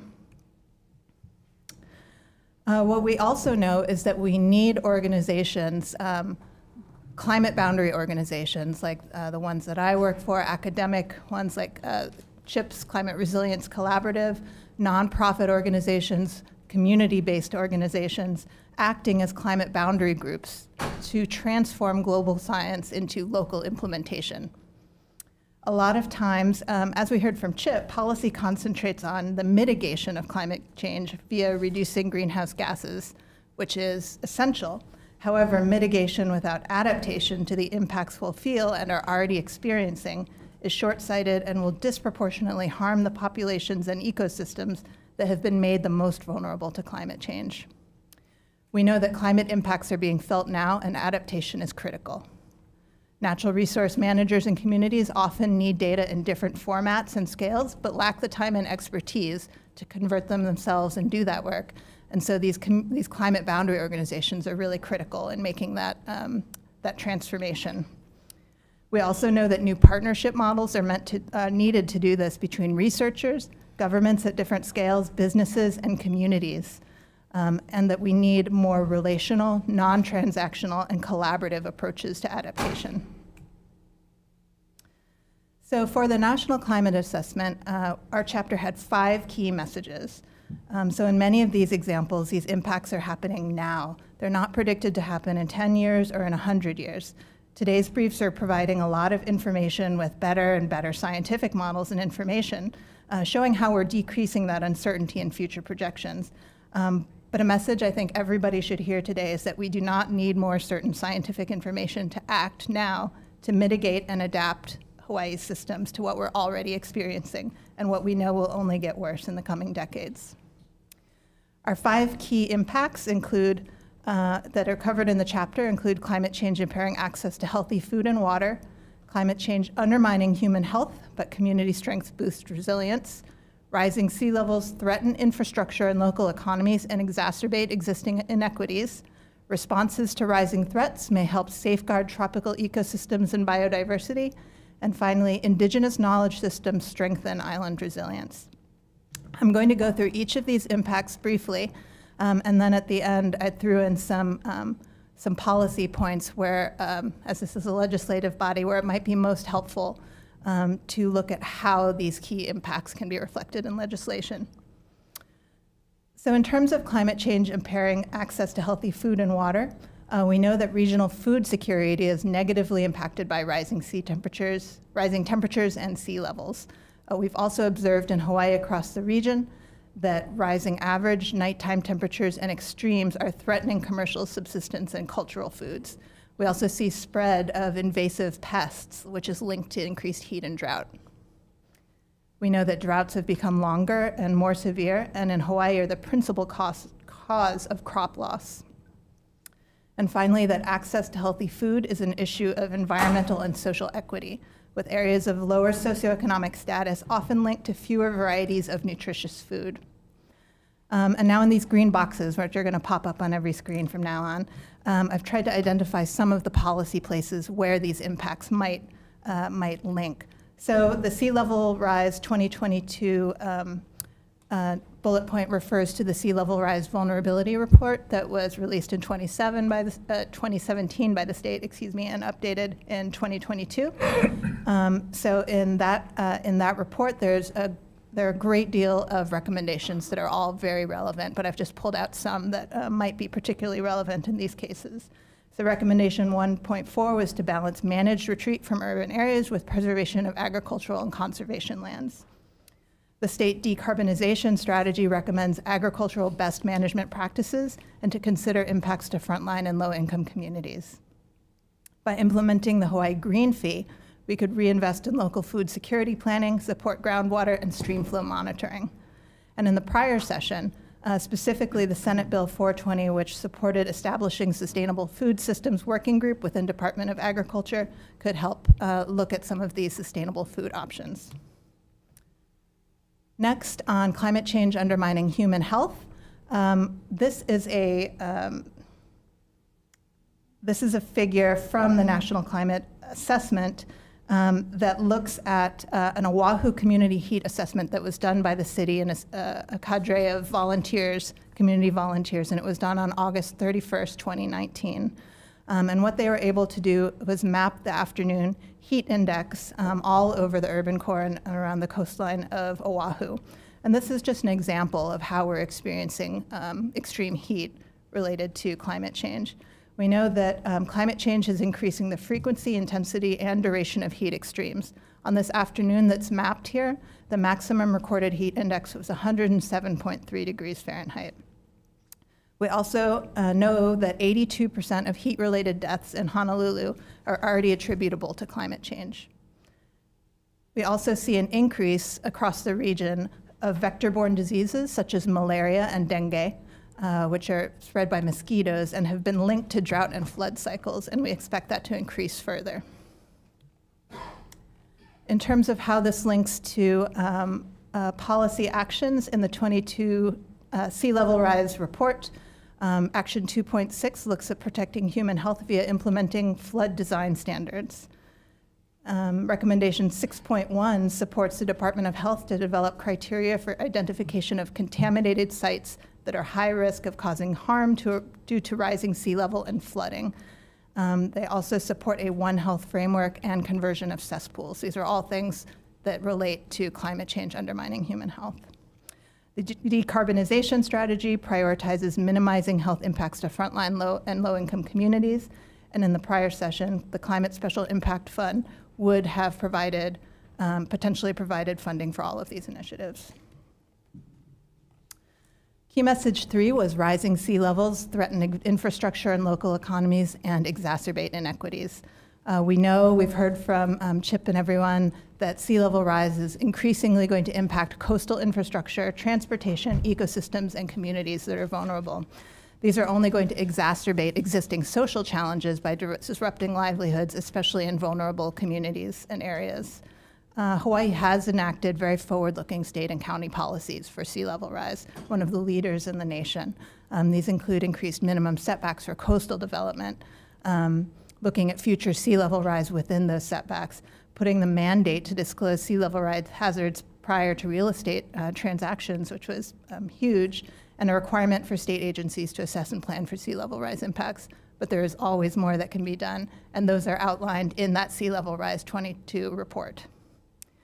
We also know that degradation of coral reefs due to a rise in those sea surface temperatures could incur additional coastal damages, costing approximately $1.2 billion in 2022 annually to the economies of Hawaii and U.S. Pacific territories. So there is a lot of economic savings involved in protecting natural ecosystems as well. In terms of policies that are relevant, in the sea level rise report, seek opportunities to plan new development outside of the sea level rise exposure area under long-term comprehensive managed retreat strategy, develop pre-disaster recovery frameworks at state to county levels that include sea level rise, and again, cesspool conversion. With the green fee, reinvest in supporting sea level rise strategy recommendations. And from the prior session, again, the Climate Impact Special Fund, erosion rate disclosures, tax credit for wind-related retrofits, and rebates for EV-ready infrastructure at affordable housing, and the DLNR Managed Retreat Program are all things that could have been relevant. In terms of ecosystem and biodiversity, we know that fisheries and aquacultures will be negatively impacted by increasing sea surface temperatures, acidification, and degraded coral reefs. This results in reduced commercial and subsistence catch, smaller fish sizes, and degraded reefs. We also see that increased drought is going to accelerate that contraction of ranges of endemic and endangered plants and animals in the islands. And we have seen through examples that regional efforts and in Hawaii, efforts that increasingly focus on restoration management that enhance climate resilience, you get a double win for that type of adaptation. You're boosting adaptive capacity. You have hydrological benefits such as aquifer recharge, sociocultural benefits, carbon sequestration, and sediment retention. I wanted to put one more figure from the chapter up that looks at wildfire area burned in the Pacific Islands compared to the Western U.S. So this is relevant because wildfire area burned has increased fourfold from the early 1900s in Hawaii and is most prevalent in non-native grasslands and shrublands, which we saw in Lahaina recently. We also know that climatic shifts are expected to impact native ecosystems negatively via interactions with fire. And as shown in this figure, wildland fires already burn a higher proportion of total land area in the Pacific Islands than in the continental US.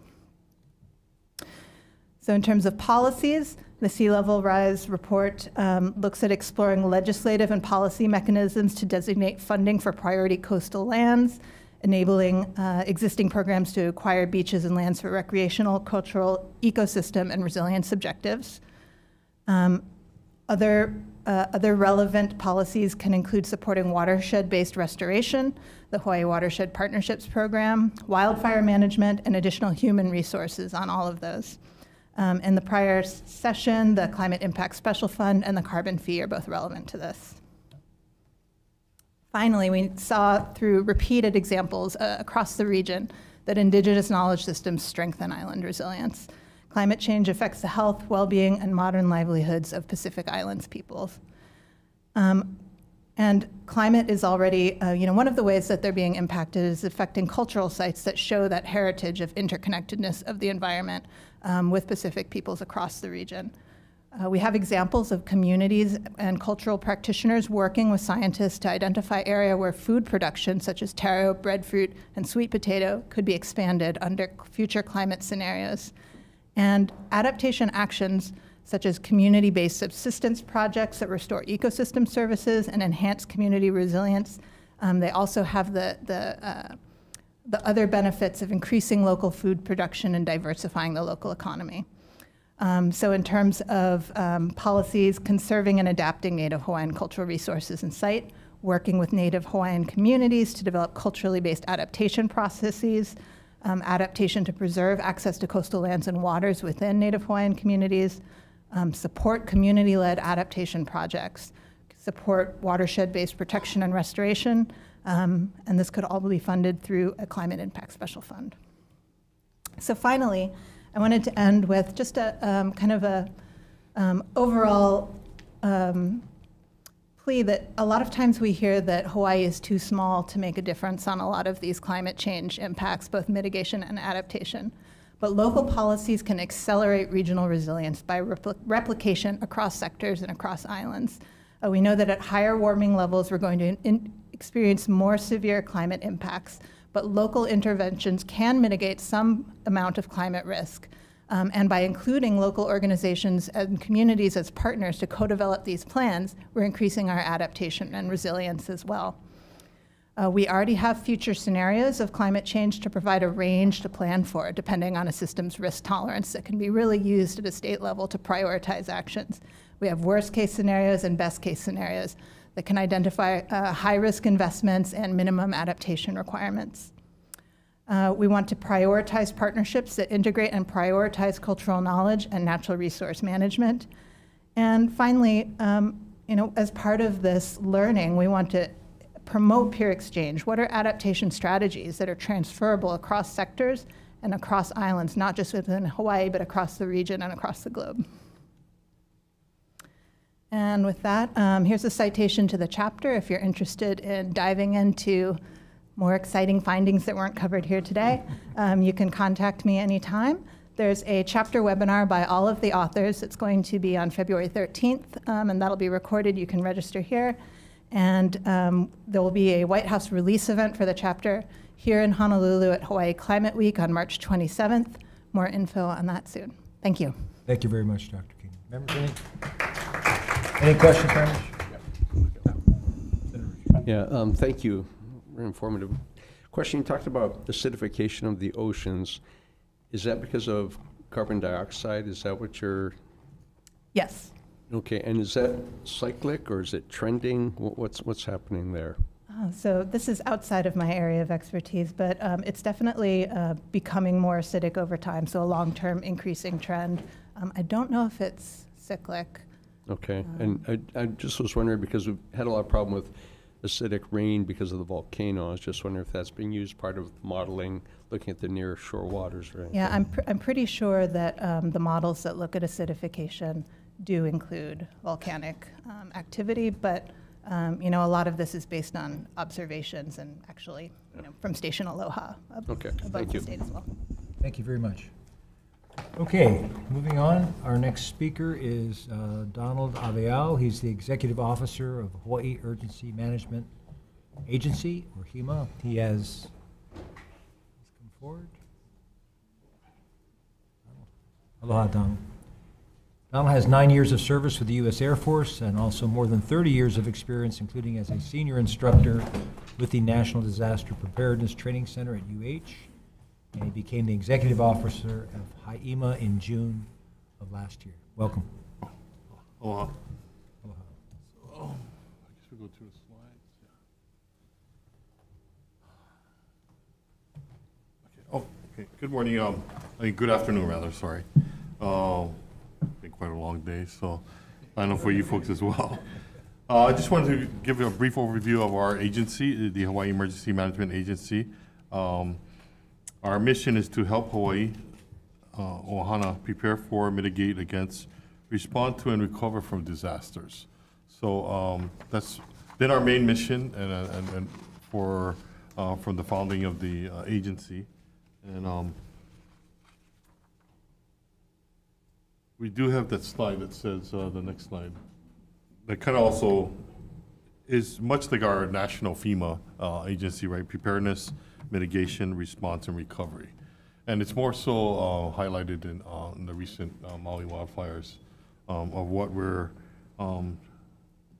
trying to do now and currently and into the future. So, and of course, again, our hearts go out to the survivors of the Maui wildfires, and for all of those that are continue to support the operation, first responders, our leadership, our legislature, and our governor. If I missed anybody, I apologize, but it is it's a cool thing for me, and as well as our administrator to be where we're at this time. Being with FEMA for all these years, I worked there for 6 years before coming to HIEMA, and I understand the timelines that these things take, and we have a far of accelerated schedule from with the help of FEMA, and of course the president, and of course the governor, and the mayors of our counties. they've all worked together, and I appreciate the legislators and their efforts in helping this, which will, in this Maui wildfire disasters as well as future disasters that may impact on a statewide, scenario. So I'm hoping that, that never happens, but, just seeing how everybody's working together and coordinating, not everybody may be happy, and like my wife always tells me, you're not gonna make everybody happy, but it's good. It's part of the process. So, we're gonna work it out. And of course, You gotta make her happy though, right? yeah. So I just wanted to add also, Haima, our core values, and part of what I've just said is to, we do have 5 that we always, try to remind ourselves and our personnel, and then for our federal partners, is to malama, to care for and protect, po'okela, striving to undertake every action with excellence and ensuring continuous improvement, vivo ole, which also means courage, but serving the people of Hawaii with courage and fearlessness. Kupono, to be honest, fair and transparent and open. And of course, the biggest thing that's been part of this whole process is Laulima, to cooperate and work successfully with others. So if we go to the next slide, just kind of our structure is the Office of the Governor on the top, and then the overall department is Hawaii State Department of Defense. And then our Director of Emergency Management is, of course, you all familiar with the Adjutant General, Major General Kenneth Hara. He is our main director. And then we have the Deputy Adjutant General, and then we have the 6 divisions, but now 5 because the Office of Homeland Security has transferred over to the Department of Law Enforcement. So our other 5 agencies, of course, besides ourselves, is the Hawaii Army National Guard, Hawaii Air National Guard, Office of the Veteran Services, and of course, the Youth Challenge Program. And then finally, our more of our specific being our Haima agency. Again, it's the director is our the tag, or the Adjutant General Hara, and then James Barros is our administrator, and then myself as the executive officer, and then FEMA falls into that also in helping us as our federal partners. We do have 5 separate current operational divisions or branches, which is our operations or logistics, resilience branch, finance and administration, and external affairs, which have been very heavily tasked, being a small agency with our current disaster. So, and along with our county partners, Elton Ushio with Kauai County, Hirokazu Toya for the City County of Honolulu, Amos, who just got appointed, Lona Kailua Hewitt for Maui County, and Talmadge Magno from Hawaii County. So that's pretty much our layout of our agency, as well as some of the things that you may not have known about the other partners that we have within our emergency management field. So from there, I'm passing it over to our State Hazard Mitigation Officer, Kelsey Yamanaka. Thanks, Don. Mahalo to Chair Gabbard and Chair Lowen for having us today. Climate change is exacerbating the impacts of hazards that we know we're vulnerable to today. Oh, sure, sorry. Thank you. So climate change is exacerbating the impacts of the hazards that we know we're vulnerable to today. And that's why hazard mitigation is so important. Hazard mitigation is reducing or eliminating the long-term risk to life and property from hazards. So I'd like to talk to you about some hazard mitigation opportunities that are coming up. First off, the slide shows the governor's hazard mitigation strategy. So this is his overall strategy. The state is committed to executing priority projects identified in mitigation and recovery plans. We don't have to start from scratch. We have existing projects that have been identified as being mitigative, and we need to help fund those. So we're here today to talk about one funding opportunity. The state is also encouraging projects that mitigate against multiple hazards and incorporate nature-based solutions like coral restoration and incorporating emerging technologies. And of course, we also want to encourage projects that reduce the community's long-term vulnerability to natural hazards. The recent wildfires unlocked FEMA's Hazard Mitigation Grant Program, and that's the funding opportunity I'm here to talk about today. The governor released his funding priorities for this Hazard Mitigation, or HMGP, grant program. Thanks. And I won't list all 6, but just to touch on a few, we want to strengthen resilience for critical facilities and critical infrastructure. We want to benefit the underserved and underrepresented communities, and we also want to prioritize projects that will benefit the areas in the declared disaster. And the copy of the governor's funding priorities and funding mitigation, the mitigation strategy can be found on HIEMA's Hazard Mitigation Grant website. Next up is our hazard mitigation program timeline. So as you can see, we're just in the beginning. We've received FEMA's 30-day funding estimate. We've posted our notices of intent over collecting project proposals. We've released the state's priorities, and now we're waiting for FEMA's 6-month funding estimate. And this estimate is based off of FEMA's public assistance and individual assistance programs, and that is focused on recovery. I'd also want to mention that there is a non-federal match required for the Hazard Mitigation Grant Program. Right now, it's at a 75 federal and 25 non-federal cost share. So every project that comes in, the community or the county, state, or private nonprofits that apply, they do have to put a 25% cost share into that project. And with that, I'll pass it over to my colleague Ethan Oki to talk about HIEMA's community outreach initiatives. Thank you, Chair, Chair Lauren and Chair Gabbard. Just to clarify, I'm actually stepping in for our community outreach person, John Vieira. Unfortunately, he was unable to attend today due to some meetings that he needed to attend in Maui in regards to our long-term housing efforts. So with that, I'm just going to continue on with the slide. Next slide. So overall, for our community outreach, our priorities is to strengthen our partnerships, whether that partnerships deal with our federal, our state, or our county partners. We want to make sure with this HIEMA administration that we're working together, right? They all have their facets, their subject matter expertise. Our goal is to strengthen that as a kako kind of perspective. Like, we're all doing it together because it's going to impact all of us as one. We're going to develop those relationships with our partners. We're going to build community resilient hubs, strengthen and align operation plans, and then also we're going to revamp what existing HHARP program that we have.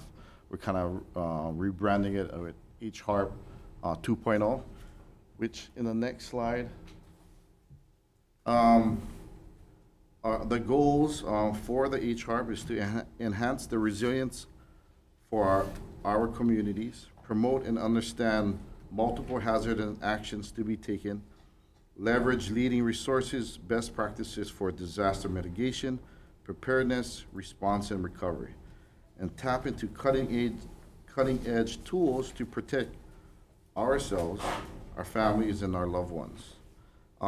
So we have a handout that we're going to email all of you and follow up to this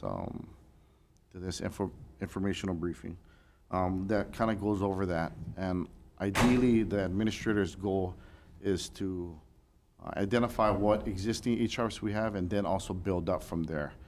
The goal is to have 10 statewide HRs fully functional that are going to partner with not only the state but as well as the counties in regards to any emergency management situations. So with that, I'm going to pass it back to our expert. Okay, thank you, Ethan and Kelsey. Appreciate the information. Yeah, the HHARP program is to empower those communities, statewide to be resilient and be able to respond and recover from a disaster. So by doing so, that the community will it's a lot easier to have the community members that are identify with each other, that already have networked with each other, find out their strengths and weaknesses a lot quicker. And of course, like I said earlier, it's a cockle thing, and everyone wants to benefit and work together in trying to get back to normalcy. In closing, for ourselves, as our Kelsey had mentioned, we do want you to support Governor Green's climate change mitigation proposals.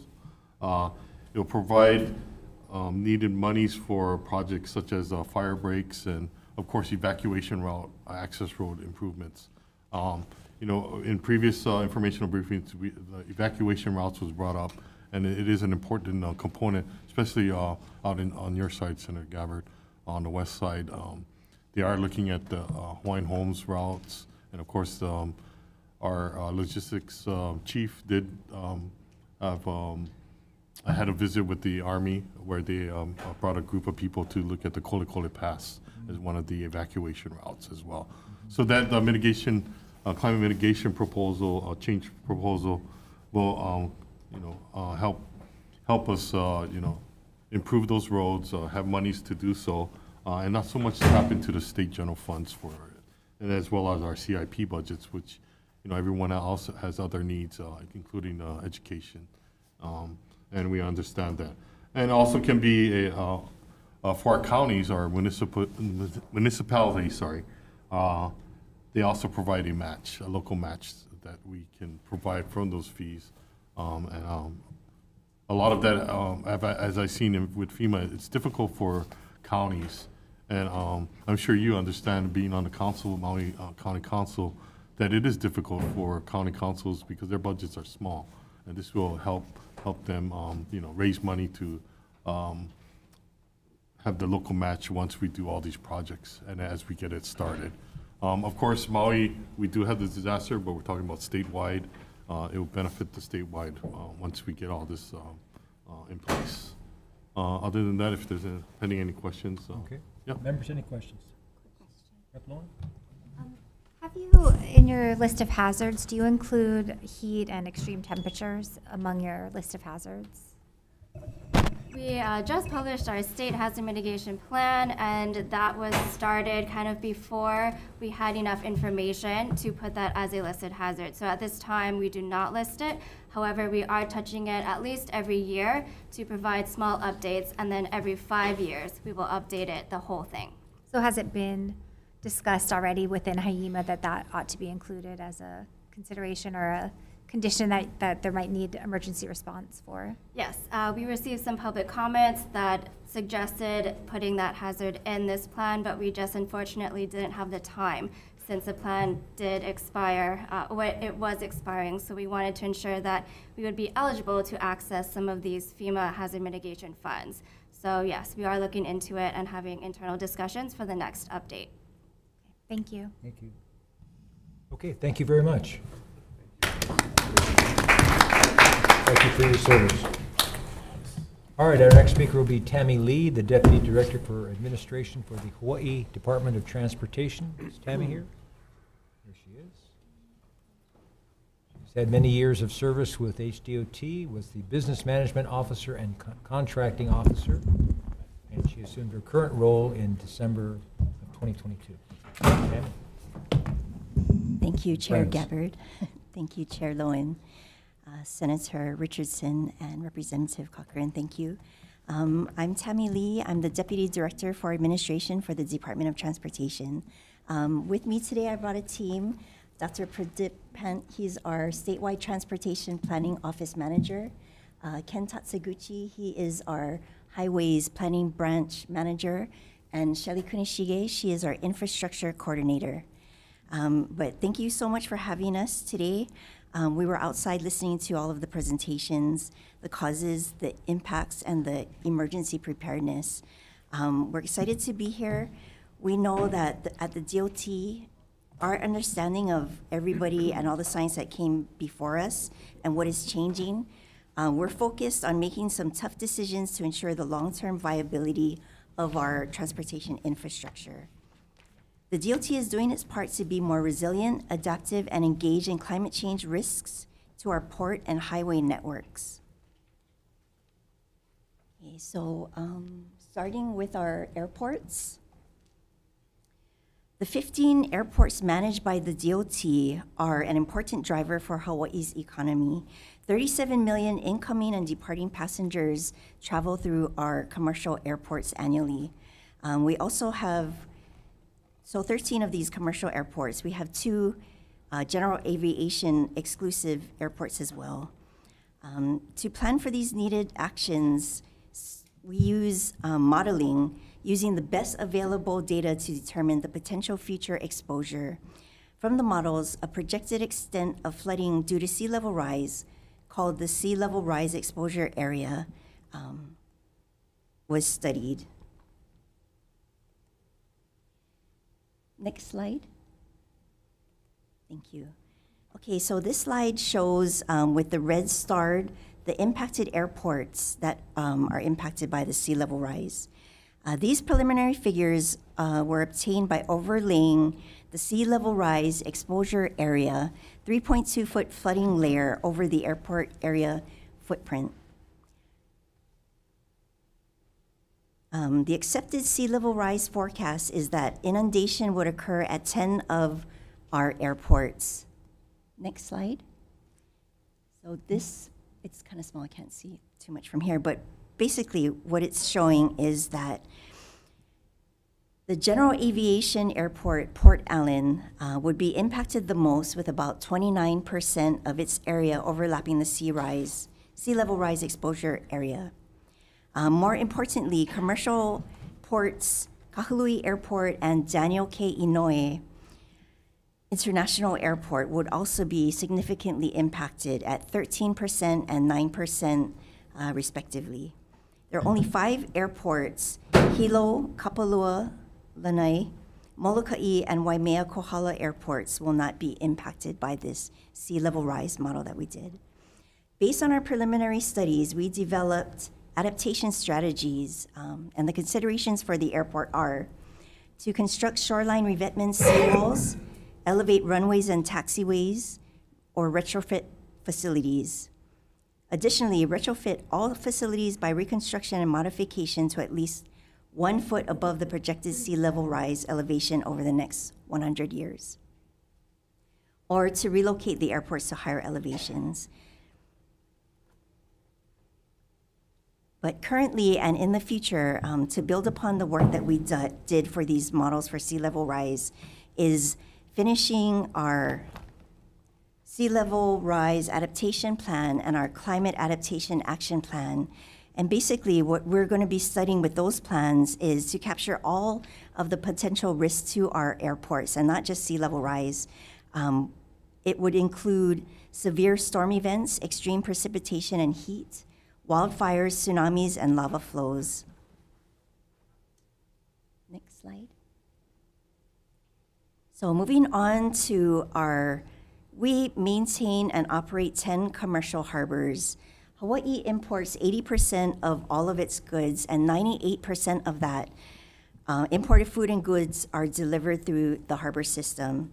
The maritime transportation industry is much larger than the air cargo industry when measured by the volume of goods transported. Next slide. Like the airports, Hawaii harbors are vulnerable to sea level rise. As freeboard, or the height of a ship's side between the waterline and the deck, decreases due to sea level rise, ports might have to raise structures. Adequate height is important for commercially safe operation of piers as well as maintenance of the pier structure. Substructure erosion and flooding are also of concern to harbors. Our options to address these vulnerabilities are, the studies are showing that should there be better drainage, or should the decision be made to raise pier heights? And these are the options that we're looking at. Other ports, we've done some studies on other ports, and while other ports' geographies are so different from Hawaii's, what we can glean from other ports is recognizing or maybe mimicking the same approach that they take to make decisions. Next slide. This image shows the impacts of the 3.2-foot sea level rise exposure area, flood area on the Honolulu Harbor. As you can see in blue, it's not just the harbor area, but it reaches out to portions of Kalihi Kai and Kalihi Palama. Next slide. These are depictions of the sea level rise on our other ports. We have to kind of consider the surrounding properties, and that's what the takeaway that I wanted to show these slides, is for us to consider the surrounding properties not under our control and collaborate with those landowners. Next slide. Okay, so as I showed in the first slide, we have differing options. One of them is a sheet pile solution. In 2020, we advertised improvements to our Kapalama terminal yard in 2020. We accepted bids, and these figures here are, should there be a determination to make improvements to the harbors using a sheet pile solution, it would be very expensive. For the KCT project, what we did was we used sheet piles to raise the container yard. It was 7 feet above sea level. We raised it 2 more feet to 9 feet, and it allows the 2 feet increase. And basically, it was very expensive. We did a rough order of magnitude to project out to today's numbers, and it would basically cost us about $2.5 billion if we were to decide to go this route. Next slide. Okay, so finally, our highways. We issued our climate adaptation plan in 2021, and it built on several other studies that we've done. Most notably in 2019, our Coastal Highway Program report. Basically, that just focused on the coastal highway, but the climate adaptation plan considered a bunch of other stressors. I want to say 8 in total, and it expanded the hazards that we considered in our shoreline study, because we only considered coastal erosion. So it provides more of a comprehensive look at our overall state highway vulnerability to climate hazards. Next slide.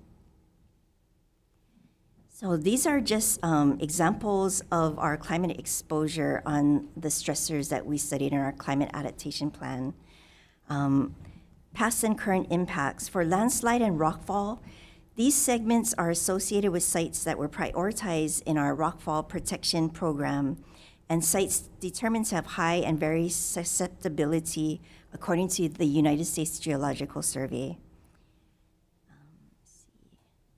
So the next picture to the right of that, that's a picture from DLNR of Lahaina.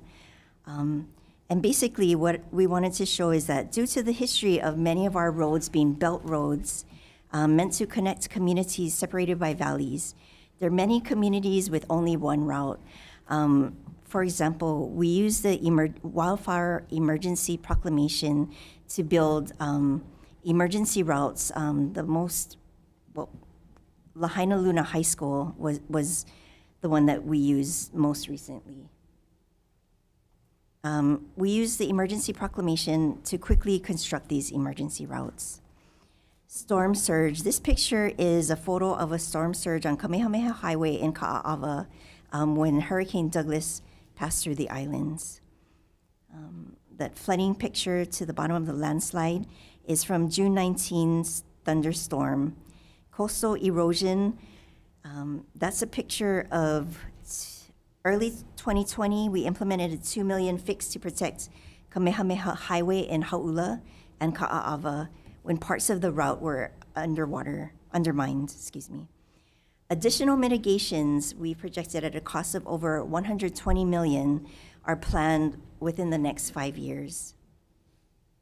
As we know, Madame Pele will tell us when there's going to be a lava flow, but also volcanic eruption studies reveals that rising sea levels melting glaciers, depletion of aquifers, and erosion of mountains can all impact the likelihood and frequency of volcanic eruptions.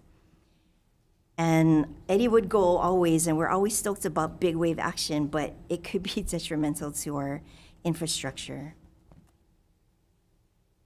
Next slide. Okay, so this is more of our climate adaptation plan, and what this is showing is we focus on the state highway network as the focus of this study. And of the total mileage on the state highway network, 564 miles, or 58% of the network, are exposed to one or more of the climate change stressors that I talked about earlier. Next slide. So drilling down deeper, I talked about the climate adaptation study, but this came before 2019, where we did a study on our coastal highways and the impacts of coastal erosion. We identified priority state roads for erosion control and shoreline remediation based on this Coastal Road Erosion Susceptibility Index. This shoreline study looked at 300 discrete coastal highway segments across the state and prioritized them using this new ranking system. Next slide. So this slide is showing that the Coastal Road Erosion Susceptibility Index, top 10 sites, 6 of them are on Oahu. Next slide. So some of our strategies for rockfall mitigation include rock scaling, netting, and other systems to catch or deflect rocks. We all remember in 2019 when we had to close the town-bound pulley tunnels to kind of to construct this rock shed system, which cost $22 million and took approximately 10 months to construct. To install similar protections on all of our sites would cost over $100 million. Next slide. But this is what I wanted to show towards the end of this. And in 2020, we partnered with Google and Carto to develop this platform called the Climate Insights for Infrastructure. And basically, it's just a more user-friendly with overlays of equity, overlays of our assets, such as our bikeways, our pedestrian walkways, and overlays of all of the climate stressors that I talked about. So I put the URL on there. We have this GIS map, and the public can go in there and kind of play around with all of the different layers. Next slide. And this is our internal tool. Beginning in 2019, we developed a resiliency policy. And basically, we want to make sure that internally we take care of ourselves. I mean, we take care internally that we're coordinated to take care of our infrastructure.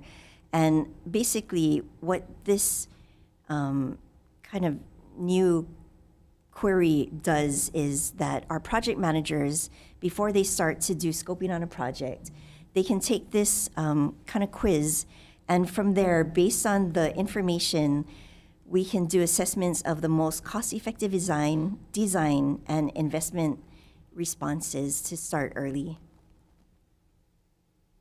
And to conclude, moving forward is to build resiliency into our transportation infrastructure. That means that our system has the ability to anticipate, prepare for, and adapt to changing conditions, and to withstand, respond to, and recover rapidly from disruptions. Thank you. Thank you, Tammy. Tammy, one question is, when you're talking about the airports, is sea level rise flooding the only concern for the airports? No, it's not, and that's why we're doing that climate adaptation action plan to see what the other stressors are and the impacts to our airport facilities, such as wildfires and torrential rains and the like. And the like. Members, any other questions? Senator Richardson. Yeah, thank you. I really like the fact that you put some numbers onto the piers, gives us an idea. Have you come up with any estimates for the highways? Because you have a $2.5 billion price tag for our piers. What about the highways? What about the airports? And I won't hold you to it yet, but any idea?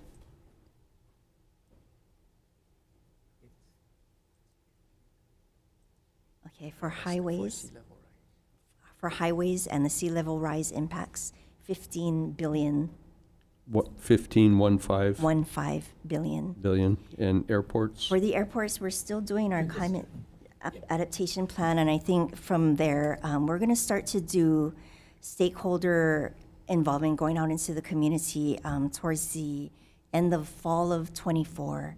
So we're not quite there yet, something that we're working on. All right, yeah, and the reason I asked is just to put it in scale concerning the state budget, state GDP, and that's a big bite. Okay, thank you. Thank you very much. Wait, one sec. Can I get? Yeah, and thank you for I saw the numbers for Kahului Airport, because it's our main airport. You mentioned you're gonna have stakeholder meetings come end of this year, in the fall. So, yeah, thank you for that, and I definitely want to be a part of that. And thank you for the alternate route out of this, basically off Lahaina Luna Road, in particular for the schools up at the top. And has there been discussion, though, like a northern route, evacuation route out of the schools? Because as we know with the wildfire, Lahaina Luna Road itself had been, affected, and people got trapped and what have you. So if that occurs again, the people are really, and I live right there off Lahaina Luna Road myself, so, a northern route that hopefully, my number one CIP ask also is the extension of the northern route of the bypass itself. So just wondering what you folks have comments at this time on that. Any discussion being had about it?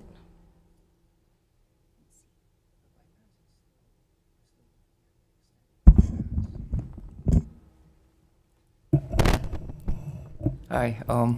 So on you mentioned the northern side of the bypass. So we are looking on continuing that portion. That's from an old EIS, so that would probably have to go through re-evaluation if we move forward with that. But that is being considered based on what's happened. Thanks. Okay, we're considering it definitely critical infrastructure at this time, life and death situations too. So, yeah, I'd like to get that on the priority list. And also, I see number 2 is Maui for the susceptibility roadway, which it looks like it's the mile marker 14 area, Olowalu Ukumehame. So number 2 meaning, is that gonna happen then, since it's second on your list of priorities, or what does that mean? Is that the one we're working on? So I hope I get this right. So we're currently in the environmental stage for moving the road Malka from basically the tunnel to Olowalu. So that's, I think we're planning to go into design build maybe next year. Just to share with everyone, there's moving the road Malka, which will occur with a lot of, I guess, future projects if we move it Malka. There's a lot of environmental issues and property owners. So that's actually maybe something I can share that's taking a lot of time in the environmental process. Okay. Well, thanks. We'll be in touch, I guess, on all that. Thanks. Thank you very much. Okay, next up is Ernie Lau.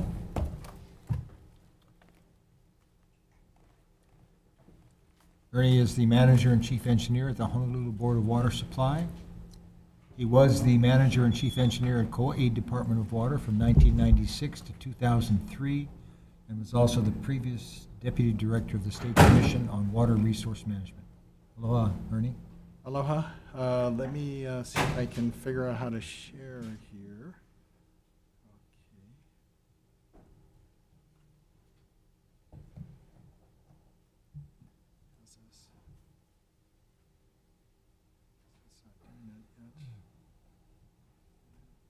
If you could bring up my slides, I haven't figured this out. Okay. Thank you, everybody. Ernie Lau, Board of Water Supply.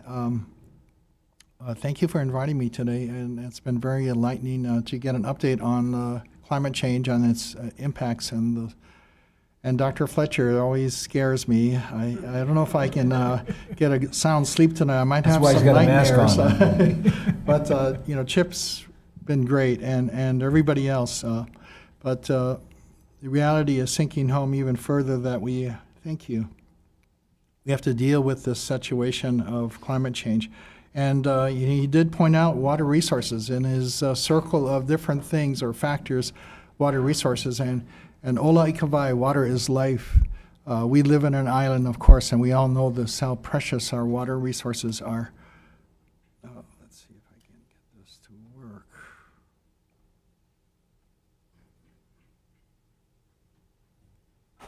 Next, please.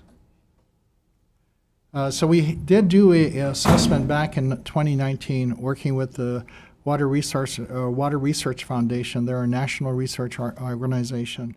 They provided some of the funding, and using our consultant Brown and Caldwell, look at the assessment on our water resources and our infrastructure. Next, please.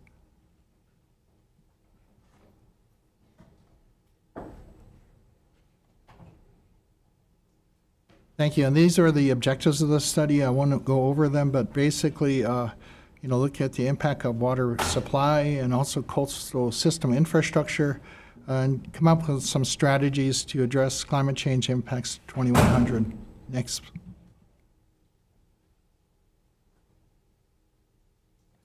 Just a reminder, we supply almost 1 million people every day with safe drinking water on the island of Oahu, almost 1 million people. And we have to produce about 145 million gallons of clean, fresh water, safe drinking water to meet the needs of our community. And it takes a tremendous amount of infrastructure. Next, please. And this is the approach taken during the study, looking at sea level rise, temperature and rainfall impacts, looking at infrastructure adaptations options, also water supply adaptation options.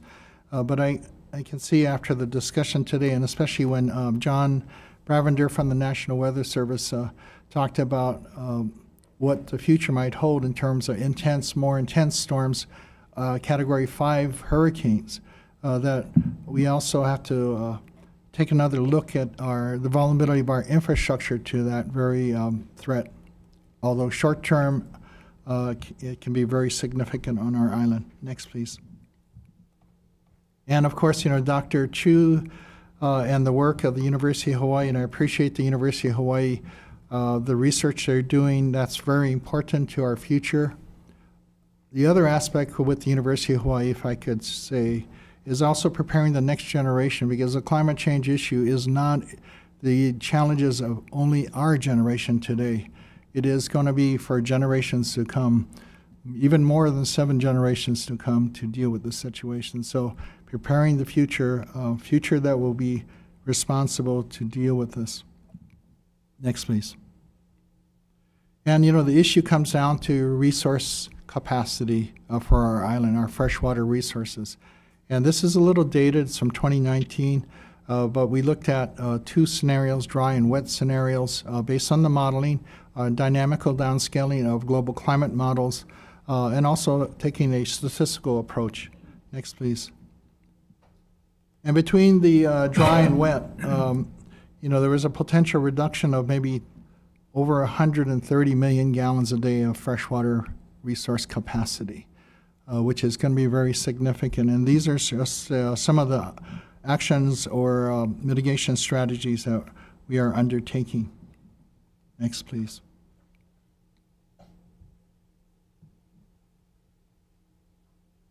The other impact, and I appreciate the Department of Health and the Department of Transportation, I misspoke, the DOT, and we work very closely with the DOT because where the state highways are, a lot of times our large pipelines are located, and it's around the island, and particularly along the leeward areas and in the windward areas, we have large transmission pipes moving water around for our community.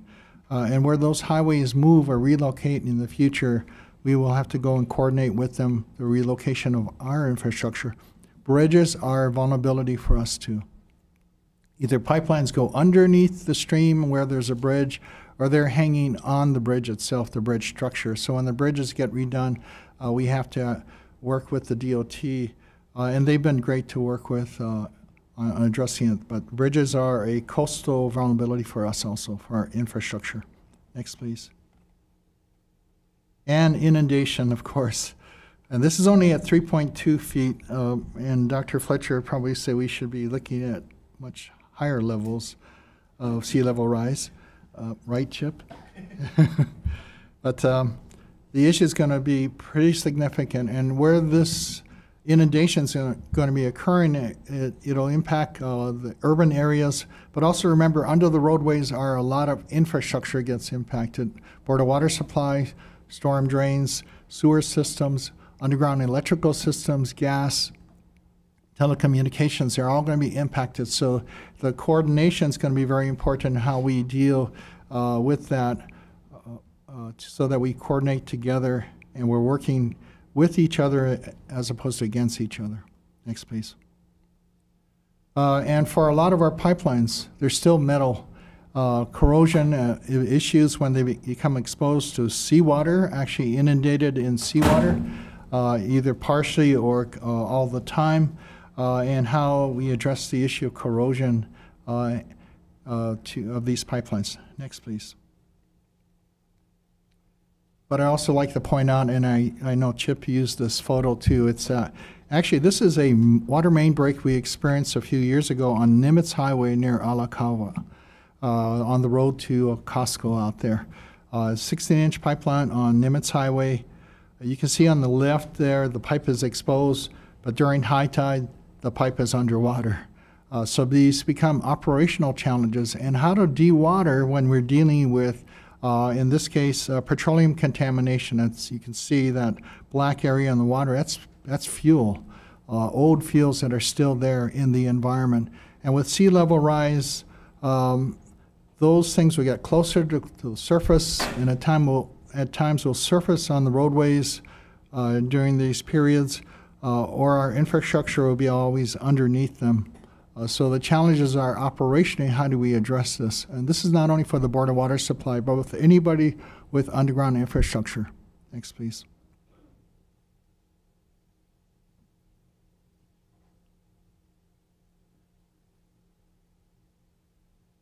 One of the things we've done at the city, and I guess I'm the only city member here working for the city and county of Honolulu, is the idea we take a one water approach which looks at water of all different types, and we look at collaboration, how we want to work together to address this.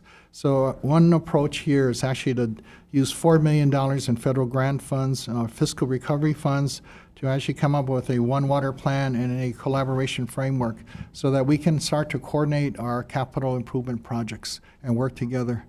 I think that one thing that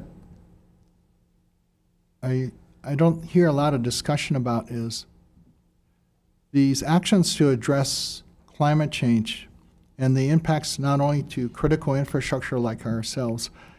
It's going to take a lot of money. It's going to take a lot of investment. How do we finance these things and still balance that with affordability for for us, it's the water ratepayers, but also for the taxpayers. But it's important that we make these expenditures, and how do we do it efficiently and just at the time that we need them to be done? And how do we finance them in the future? I don't know the answer to that yet. But this, using this $4 million, we're going to come up with a plan at the city level to look at how we can collaborate and coordinate better to address some of these challenges. Next, please. And I just want to say that we have an Office of Climate Change, Sustainability, and Resiliency led by Matt Gonzer. That is a permanent city organization there that looks at this issue full time. And then they help to coordinate the different city agencies, including DPP and others, to address these issues. So I really want to take my hats off to Matt and his team there. They're developing something called a Climate Ready Oahu plan that I think is going to go before our city council in the near future. But it's also involving the community. So the key is not only understanding the science, the impacts to the utility providers, the infrastructure, the owners of those, but also how do we engage and involve our communities in the solutions, because this is going to take, we're going to have to be able to do this together, and we're going to have to find a way to have difficult conversations and come up with solutions that we all can support and implement, and it's going to involve everybody, our community especially. And mahalo, that's all I had to share. Thank you. Ernie. Question for you, Ernie, on, with sea level rise, is saltwater intrusion, is that a concern in terms of with the aquifers? That is going to be a concern. We are fortunate in portions of Oahu, good portions, we have cap rock formation that is helping to protect the freshwater below, but it is not completely, it's not complete protection, because I think that some of our water sources that are in coastal areas near the coastline, they may start to see impacts there with sea level rise, saltwater intrusion. But also the other thing that Chip pointed out was remember our underground aquifers, especially the basal aquifers, are basically fresh water floating on top of salt water in the volcanic rock below our island. And as that salt water moves up with the rise of sea level, that's going to put pressure to move the fresh water higher to create localized flooding, but also affect the aquifer itself. Our wells are fixed points of extraction of fresh water. They're drilled to certain depths. So as the transition between the salt water and the fresh water widens or moves upward, are we going to start to see increased salinity on some of our deeper wells? So we're going to need to look at that very closely. I just want to say that because of that, and for other reasons, we are going to embark on our update of our 30-year master plan, our water master plan, which was adopted back in 2016. With all the challenges we see today, it's very appropriate. And one of the focuses is going to be looking at our water resources, how we use the groundwater resources. We are going to have to prepare for long-term drought. I don't have a crystal ball to say that will be 100% happen to us, but long-term multi-year drought has happened before in Hawaii, and maybe that's going to happen again, and maybe for longer periods of time, maybe even permanently. And how do we adjust? How do we look at how we manage our existing resources, but also look at alternatives? Some of the alternatives is seawater desalination, reuse of wastewater, again, taking the one water approach, water of all types, managing stormwater as a resource, capturing and retaining it for recharge, for reuse. Maybe even someday, reusing wastewater even for drinking, which is what California is actually looking at right now. I'm not there yet, and it's probably beyond my lifetime, but we have to look at all alternatives. Enhancing and protecting our watersheds is going to be critically important, senators and representatives, because that is the sponge that captures the ua that falls on our island. And if the amount of ua falling on our watersheds decreases, then we have to make sure the sponge or the watersheds are as efficient and effective as possible to capture whatever limited fresh water is falling upon them to recharge our underground aquifers. And I don't want to leave this out. Water conservation. We need to learn how to use less fresh water in our daily lives. Compared to some of the other locations, other states, they are using less per person than we are. And I think we can do better. Living on an island, we have motivation. We can't import water from the Colorado River or another state. We have to live with what we have and look at expensive alternatives. So water conservation is part of the story too, managing the demand. Thank you so much. Thank you. Yes. Go ahead. Thank you, and thank you for your knowledge and background. I can tell you're very passionate. So the preliminary supply adaptation strategies, you kind of hit on the desal and toilet to tap concept possibly one day. So the lettering in blue, is that ongoing, or are these just recommendations? Can somebody bring back Is that slide? I don't know what slide number. Yeah. There's a number there or something. Hold on, let me bring it up on my iPad here. Okay, I can go down the list. So aggressive water conservation, dual plumbing with recycled water, and we're actually really a strong proponent for on-site reuse. So gray water recycling is probably the first step. Stormwater, rainwater catchment systems on buildings. So you're capturing and using the water that falls on the site. Reuse of condensate water from air conditioning systems, all of that reused on site. Maybe showers and shower water, clothes washing, you reuse of that. We participate in a National Blue Ribbon Committee on water reuse, and they're looking at all those things across the country. Stormwater capture at Nuuanu, that's an ongoing study that we're doing. Nuuanu Reservoir number 4 is a large dam that used to have catfish fishing, and we're looking at, can we capture the storms that are shorter duration, high intensity, capture that stormwater, don't let it run into the ocean, treat it, and recharge the aquifer. Expanded reuse at Honouili, Mililani, Waihawa, and Waimanalo, yes. On-site gray water reuse, I kind of mentioned. Moving water around, that's already happening. Addressing the challenges of the public trust rights for domestic water and water for traditional and customary practices. Though that's a challenge, I just tell you, I don't have the solution yet, but we have to find a way. Seawater desalination, desalinated reuse, indirect and direct potable reuse of wastewater. Yeah.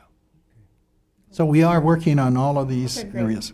Good, thank you. Yeah, I'll stop there. Thank you. Thank you, Ernie. Thank you. I was going to say I might have questions later, but we're tight on time. Okay, thank you. Sorry. I've just been informed that we have a 4:15 hard stop, and I want to make sure all of our speakers get an opportunity. Okay. So our next speaker will be Leah Laramie. She's the coordinator of State Climate Change Commission. She was previously a natural resource planner with DOFA.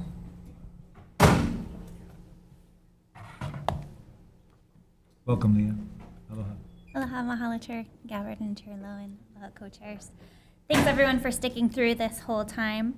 I have been asked to be quick about this, so let's see what we can do. I know we've heard a lot of negative, realities that we'll all be facing, but Hawaii is really a leader in climate change action. We have a lot of really amazing goals that have been set by the legislature that we are really working hard towards achieving. This graphic is available at climate.hawaii.gov if you guys want to look a little bit closer at it. So I'm sharing in this presentation some of the really amazing, cool things that the state has been doing to address climate change, both mitigation and adaptation. One huge win last legislative session was the legislature allocated $50 million to HDIA for solar plus storage loans for ALICE communities, so that's low to middle income families, so that they can also receive the savings that solar provides, as well as the resilience of solar batteries.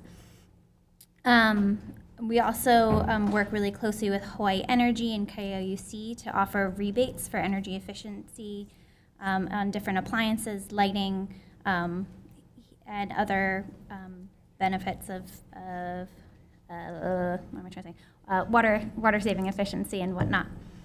So there's some really great programs here that help us with the cost of living in the state.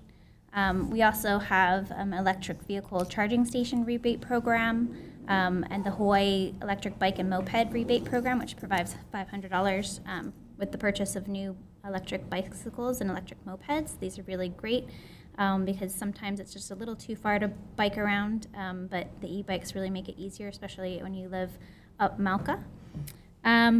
We also have the Hawaii Energy Smart for Homes program, which provides free light bulbs and low flow shower heads.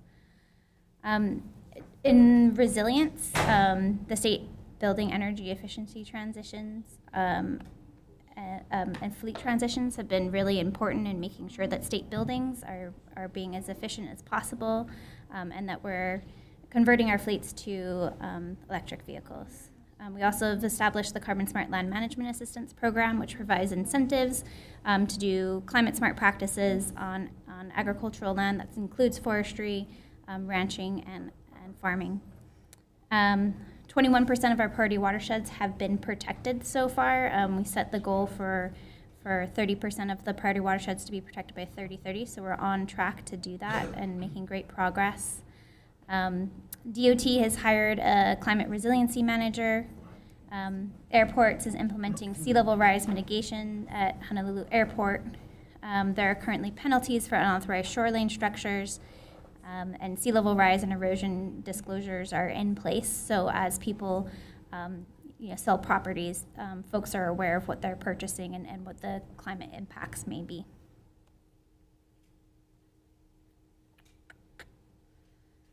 We also are converting our public school bus fleet to electric vehicles through a $5 million EPA grant.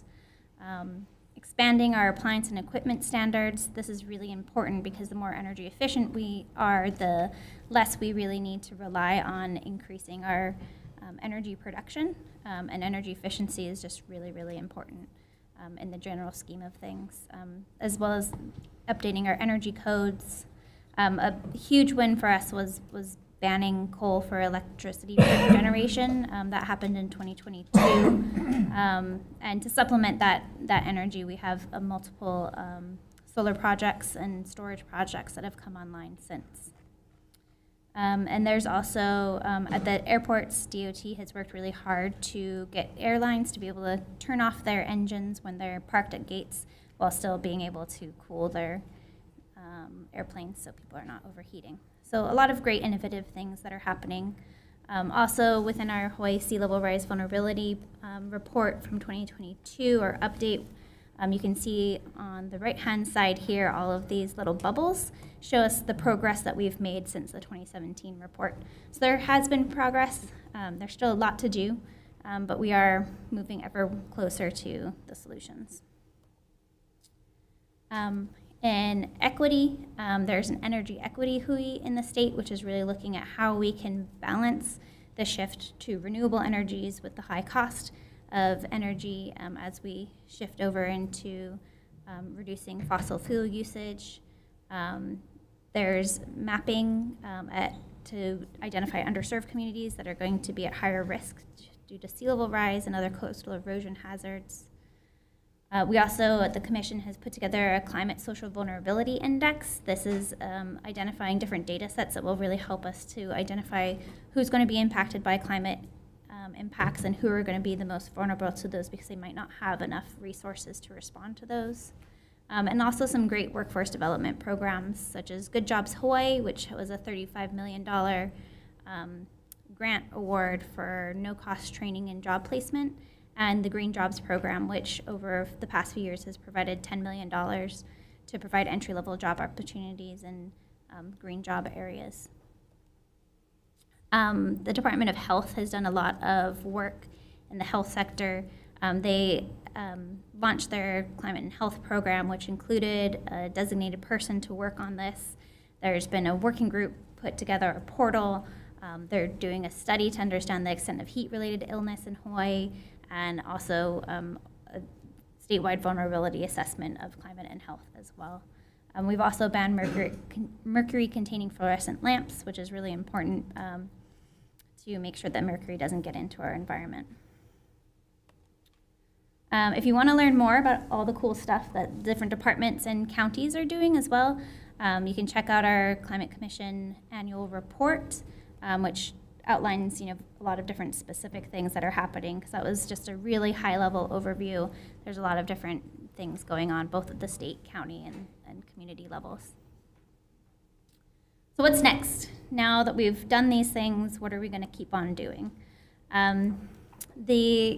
According to our greenhouse gas inventory, we need to really identify the emissions reductions that are necessary to achieve our 2045 target, which is to be carbon net negative, which is to emit or sequester more carbon than we're emitting. Here you can see where we're at in the latest assessments, which is we still got quite a ways to go. We've gotten some irons in the fire for federal funding requests. DOA is applying for Affordable Clean Energy Grant. I wasn't able to find out how much they're applying for, but I think that's a good chunk that's going to be able to help reduce the costs for producing food by having renewable energy production at agricultural facilities. The state and county are going in as a coalition to apply for $50 million of EPA grant funding for climate pollution reduction activities. So that's a wide swath of things from building retrofits to natural and working lands activities, waste reduction, all those kinds of things that often fall through the cracks for federal funding opportunities. DOT harbors applied for $30 million for retrofits to protect their harbors and make them more resilient to climate change. UHC grant is leading a coalition of folks to apply for resilient communities through a NOAA grant to look at how to, from Mauka to Makai, to look at climate resilience. And the Hawaii Green Infrastructure Authority is applying for $100 million for additional loan funds to increase the number of rooftop solar available to Atlas communities. The Hawaii business as usual model trajectory, even when we look at increasing our renewable portfolio standards, we're set up not to meet our 2030 or 2045 state goals at this point in time. So the Hawaii State Energy Office, through their decarbonization strategy and through Act 238, showed different pathways of how we could actually achieve that, because right now we're not on the path to do so.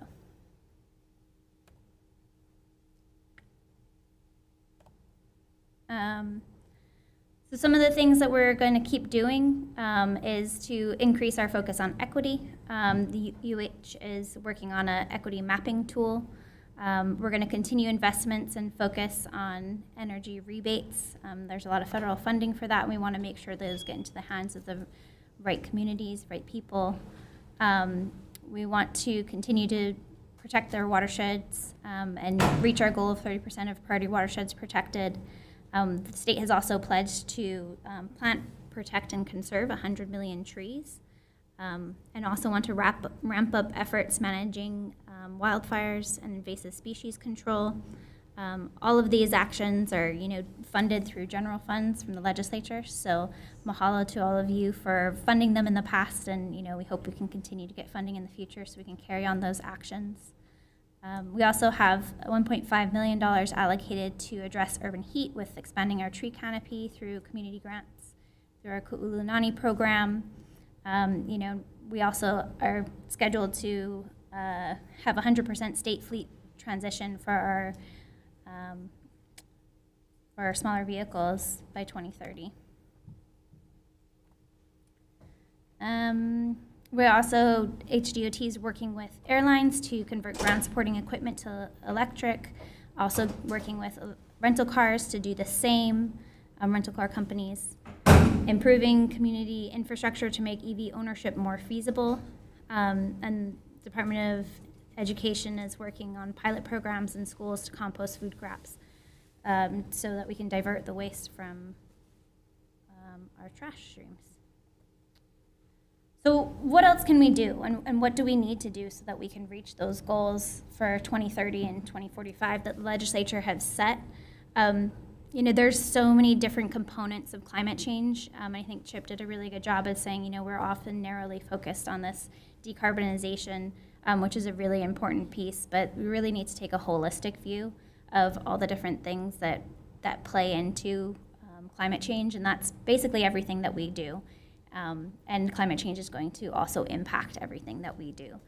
So, there's a numerous number of things that we could do, but if I was to break it down to my top recommendations, I'd say passing the green fee in whatever form it is in this session, that's going to provide significant funding for DLNR, but also just general resilience. That's going to protect our water supply.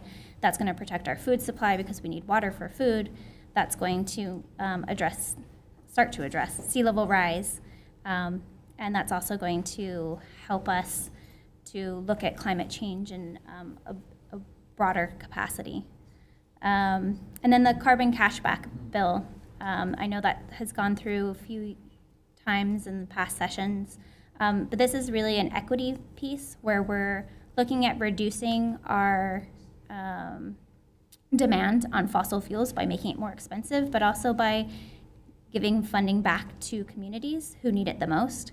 So it's balancing both equity while addressing our need to reduce our reliance on fossil fuels. And then additional recommendations, the decarbonization strategy and the sea level rise vulnerability plan both have great recommendations outlined in them. And if we were to work on these, everything from cesspool conversions to ramping up our efforts to convert to EVs and energy efficiency to planting trees, this kind of has it all. And so if we can fund and implement these recommendations, we'll be a lot closer to reaching our goals. Okay. All right, mahalo. Thank you, Leah. Members, any questions?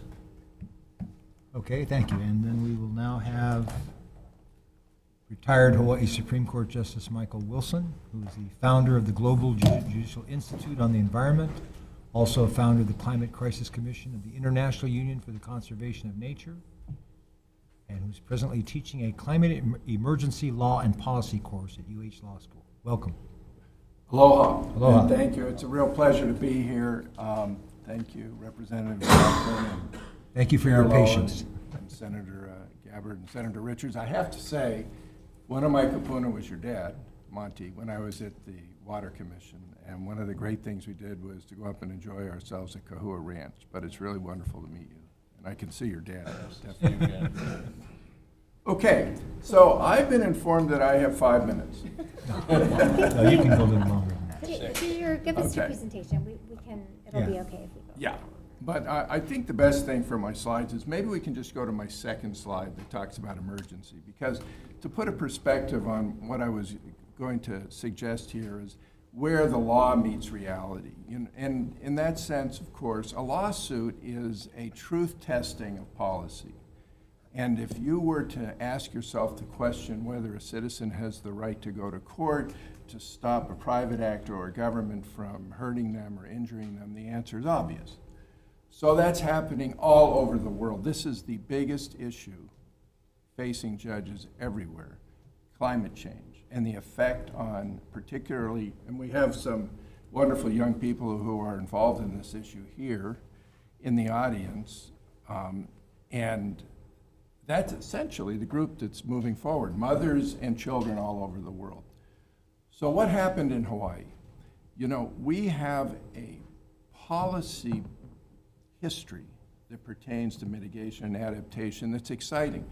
We have the father of our environmental court here that was formed in 2014. It's been the most prominent court in the United States on the environment at the trial level.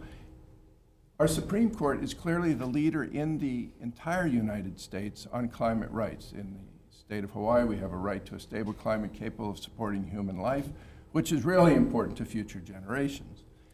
We also are the first state that declared an emergency, actually formally declared an emergency. Great policy statements, enlightened, far-reaching.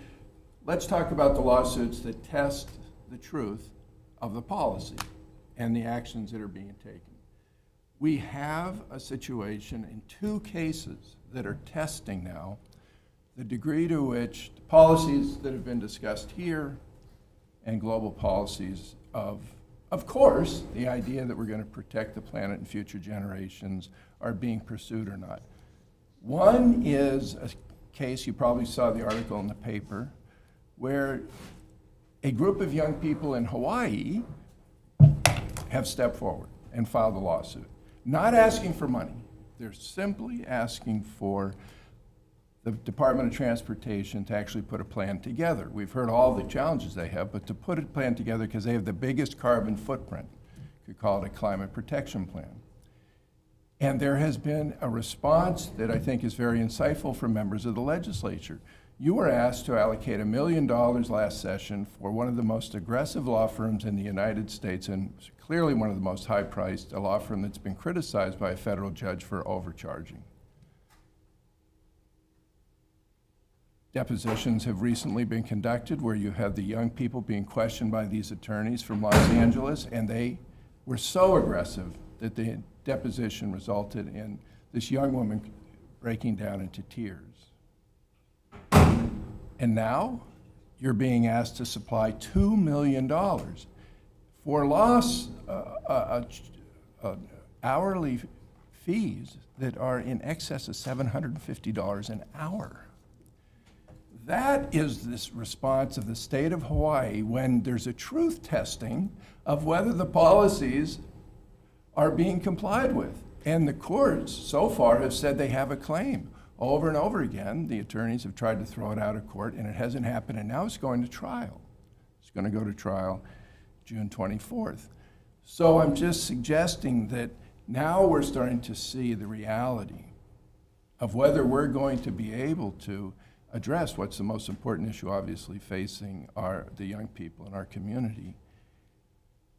Second lawsuit, very interesting. Maybe the most important lawsuit in the United States, because for the first time, the oil companies, the city and county of Honolulu is taking a different approach than the state. They have moved forward to represent the community. They have moved forward to try to hold accountable those that are causing injury. And it is an extremely, I would say,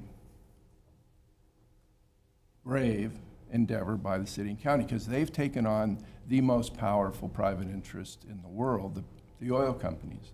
And this is a case in which the city and county of Honolulu is alleging fraud on the part of the oil companies. Again, there's been an effort to throw the case out of court. It hasn't succeeded. It went to our Supreme Court after I was on the court, and the court said this is a fraud case and it can go to trial. So now citizens of a state where the citizens have seen Lahaina burn to the ground, citizens of the state where they've seen a rain bomb destroy the north shore of Kauai, and citizens that are seeing what's happening to Waikiki are going to be able to sit as jurors.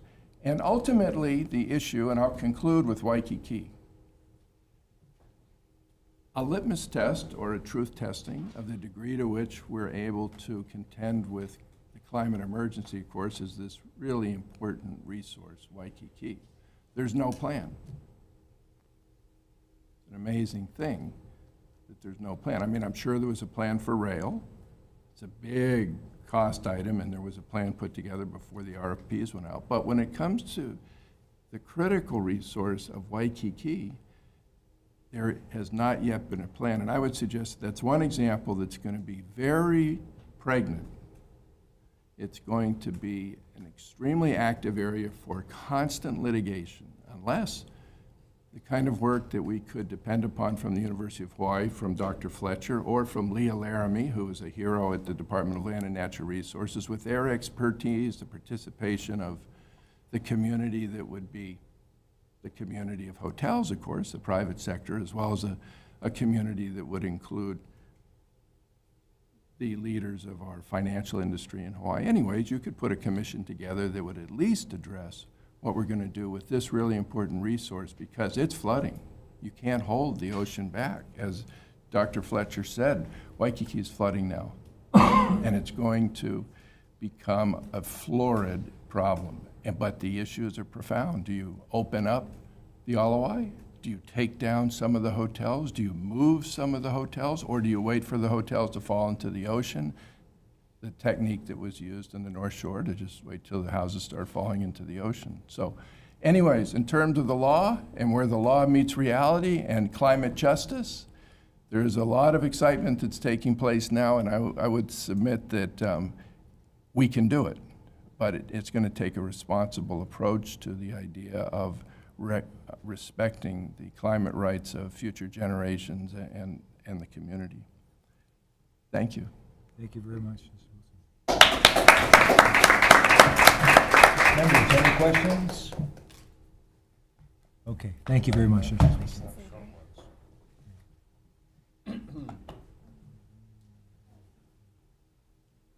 Okay, so now we have two student representatives of the Climate Future Forum. The first is Reina Gamarino. She's a senior at Punahou School, and she's on Zoom.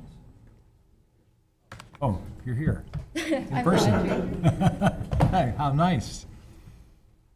Reina has interned for 5 months with Senator Brian Schatz, and she also founded the Student Advocates for Responsible Technology. Welcome, Reina. Yeah, I'm Audrey. Oh, you're Audrey. I think Reina's Okay. on Zoom. Oh, Audrey's on Zoom. Okay, sorry. Oh, there. All set? Are we all set with Reina on Zoom? There she is. Is that her?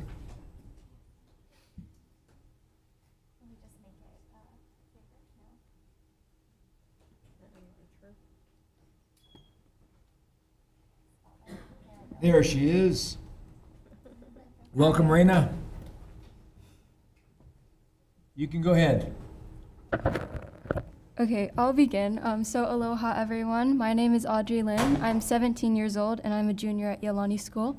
I am joined by Reina, who is on Zoom, and a senior at Punahou School, and we are both youth leaders of the Climate Future Forum. First, we would like to start off by thanking the Energy and Environment and Agriculture and Environment Committees, as well as Senator Gabbard, for offering us a chance to present our perspective. We would also like to thank some representatives who are not present today, Representative Peruso, Representative Lowen, who is here, and Senator Rhodes for supporting the Climate Future Forum. Finally, we'd like to thank Senator Lee and Representatives Garrett, Martin, and Sayama for participating and supporting CFF. And in addition, I would like to just recognize the words that were just spoken by retired Hawaii Supreme Court Justice Michael Wilson. He mentioned where the law meets reality and the climate rights of future generations, which I think is a perfect segue into our presentation. And with that, I'll pass it to Reina. I think she's on mute.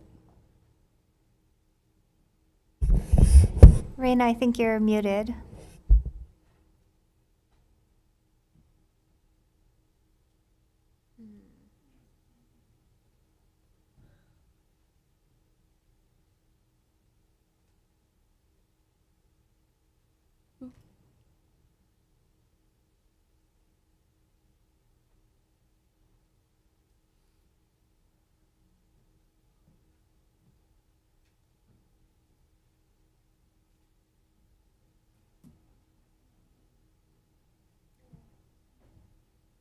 If we're running behind, I can present if the Zoom doesn't work.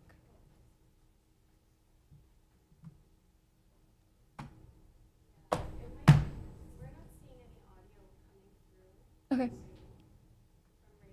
Okay. Do you want me to just present? Do you want, Reina, do you want to try to maybe disconnect and connect again and see if that works?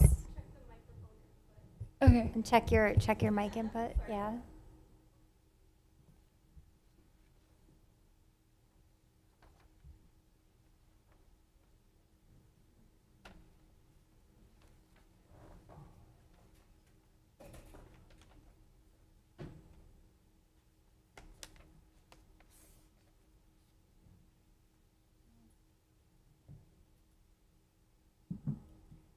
Okay, should we have Audrey go ahead? Sorry, Okay. Reina. And then we'll come back to you, Reina, Yeah. and see if you manage Keep to sort trying. it out. Go ahead, Audrey. You can. Okay, so Reina and I are here to kind of speak on behalf of the rest of the younger generation who see climate change as the most pressing issue facing our planet as we know her. And as we stand here, sea levels are rising, coral reefs are disappearing, ecosystems are shrinking, wildfires are burning, and humanity is being threatened by rising temperatures. So it's up to us. And the question now is, what are we going to do? Well, one thing the Climate Future Forum hopes to do is highlight how climate change is such a multifaceted and intergenerational issue. And only after we recognize such issues can we call for necessary systemic changes. Oh, I think she's on. Hold on. After seeing the need for a medium for productive dialogue between youth, the legislature, and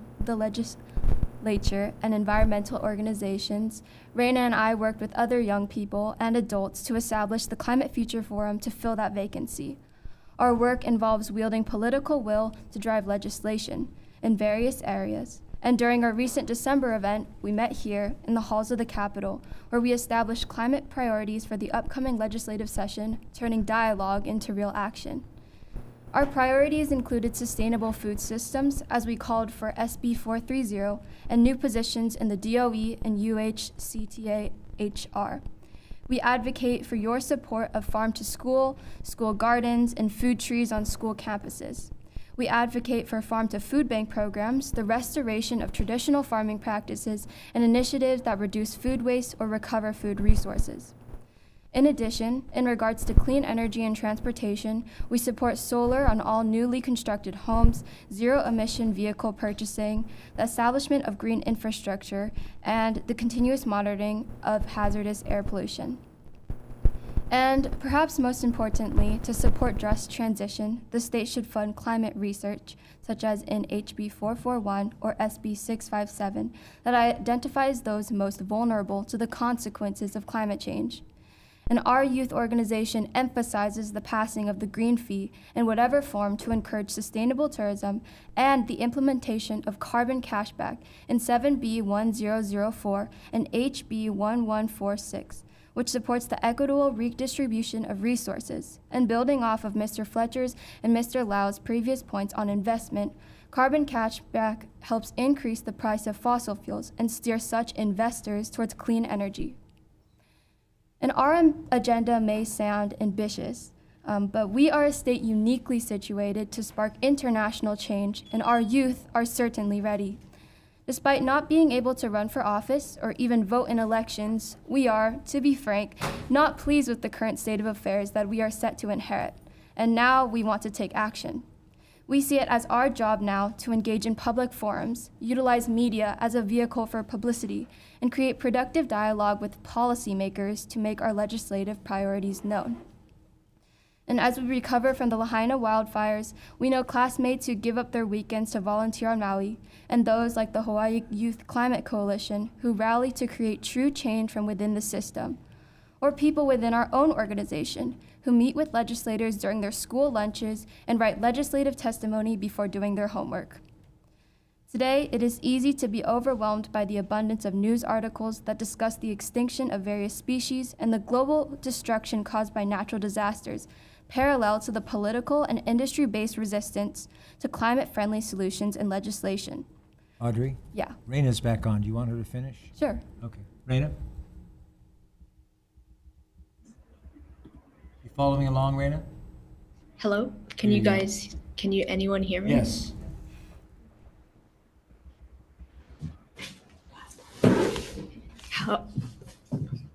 However, venues such as our Climate Future Forum and this very briefing give us hope for the future. There are so many young people ready for systematic change, and I hope that the adults will just pause and listen. Thank you. Short and sweet. Wow. Thank you guys so much for getting involved. You are our future. And just the fact that you've taken the time to, it's just really heartwarming for us as legislators. And you're already interacting with us and the things that you mentioned. What more can we do to continue this relationship? I think such opportunities like the one that we've been given today have been a really great step, and also we've met with many of you guys already to discuss our priorities, and now it's just a matter of taking those ideas and putting them into real legislative action. You got it. Thank you very much.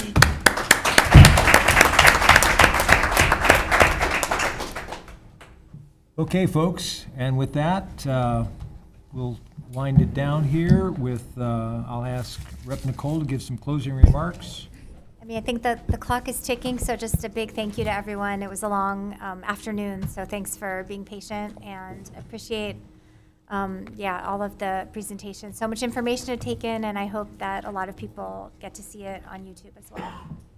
And for myself, a big hand for all of our presenters. Thank you, guys. Thank you very much. So as was mentioned before, it's going to take all of us. The Kako thing was mentioned a number of times, right? And Laulima, many hands working together. So let's do this, okay? Mahalo.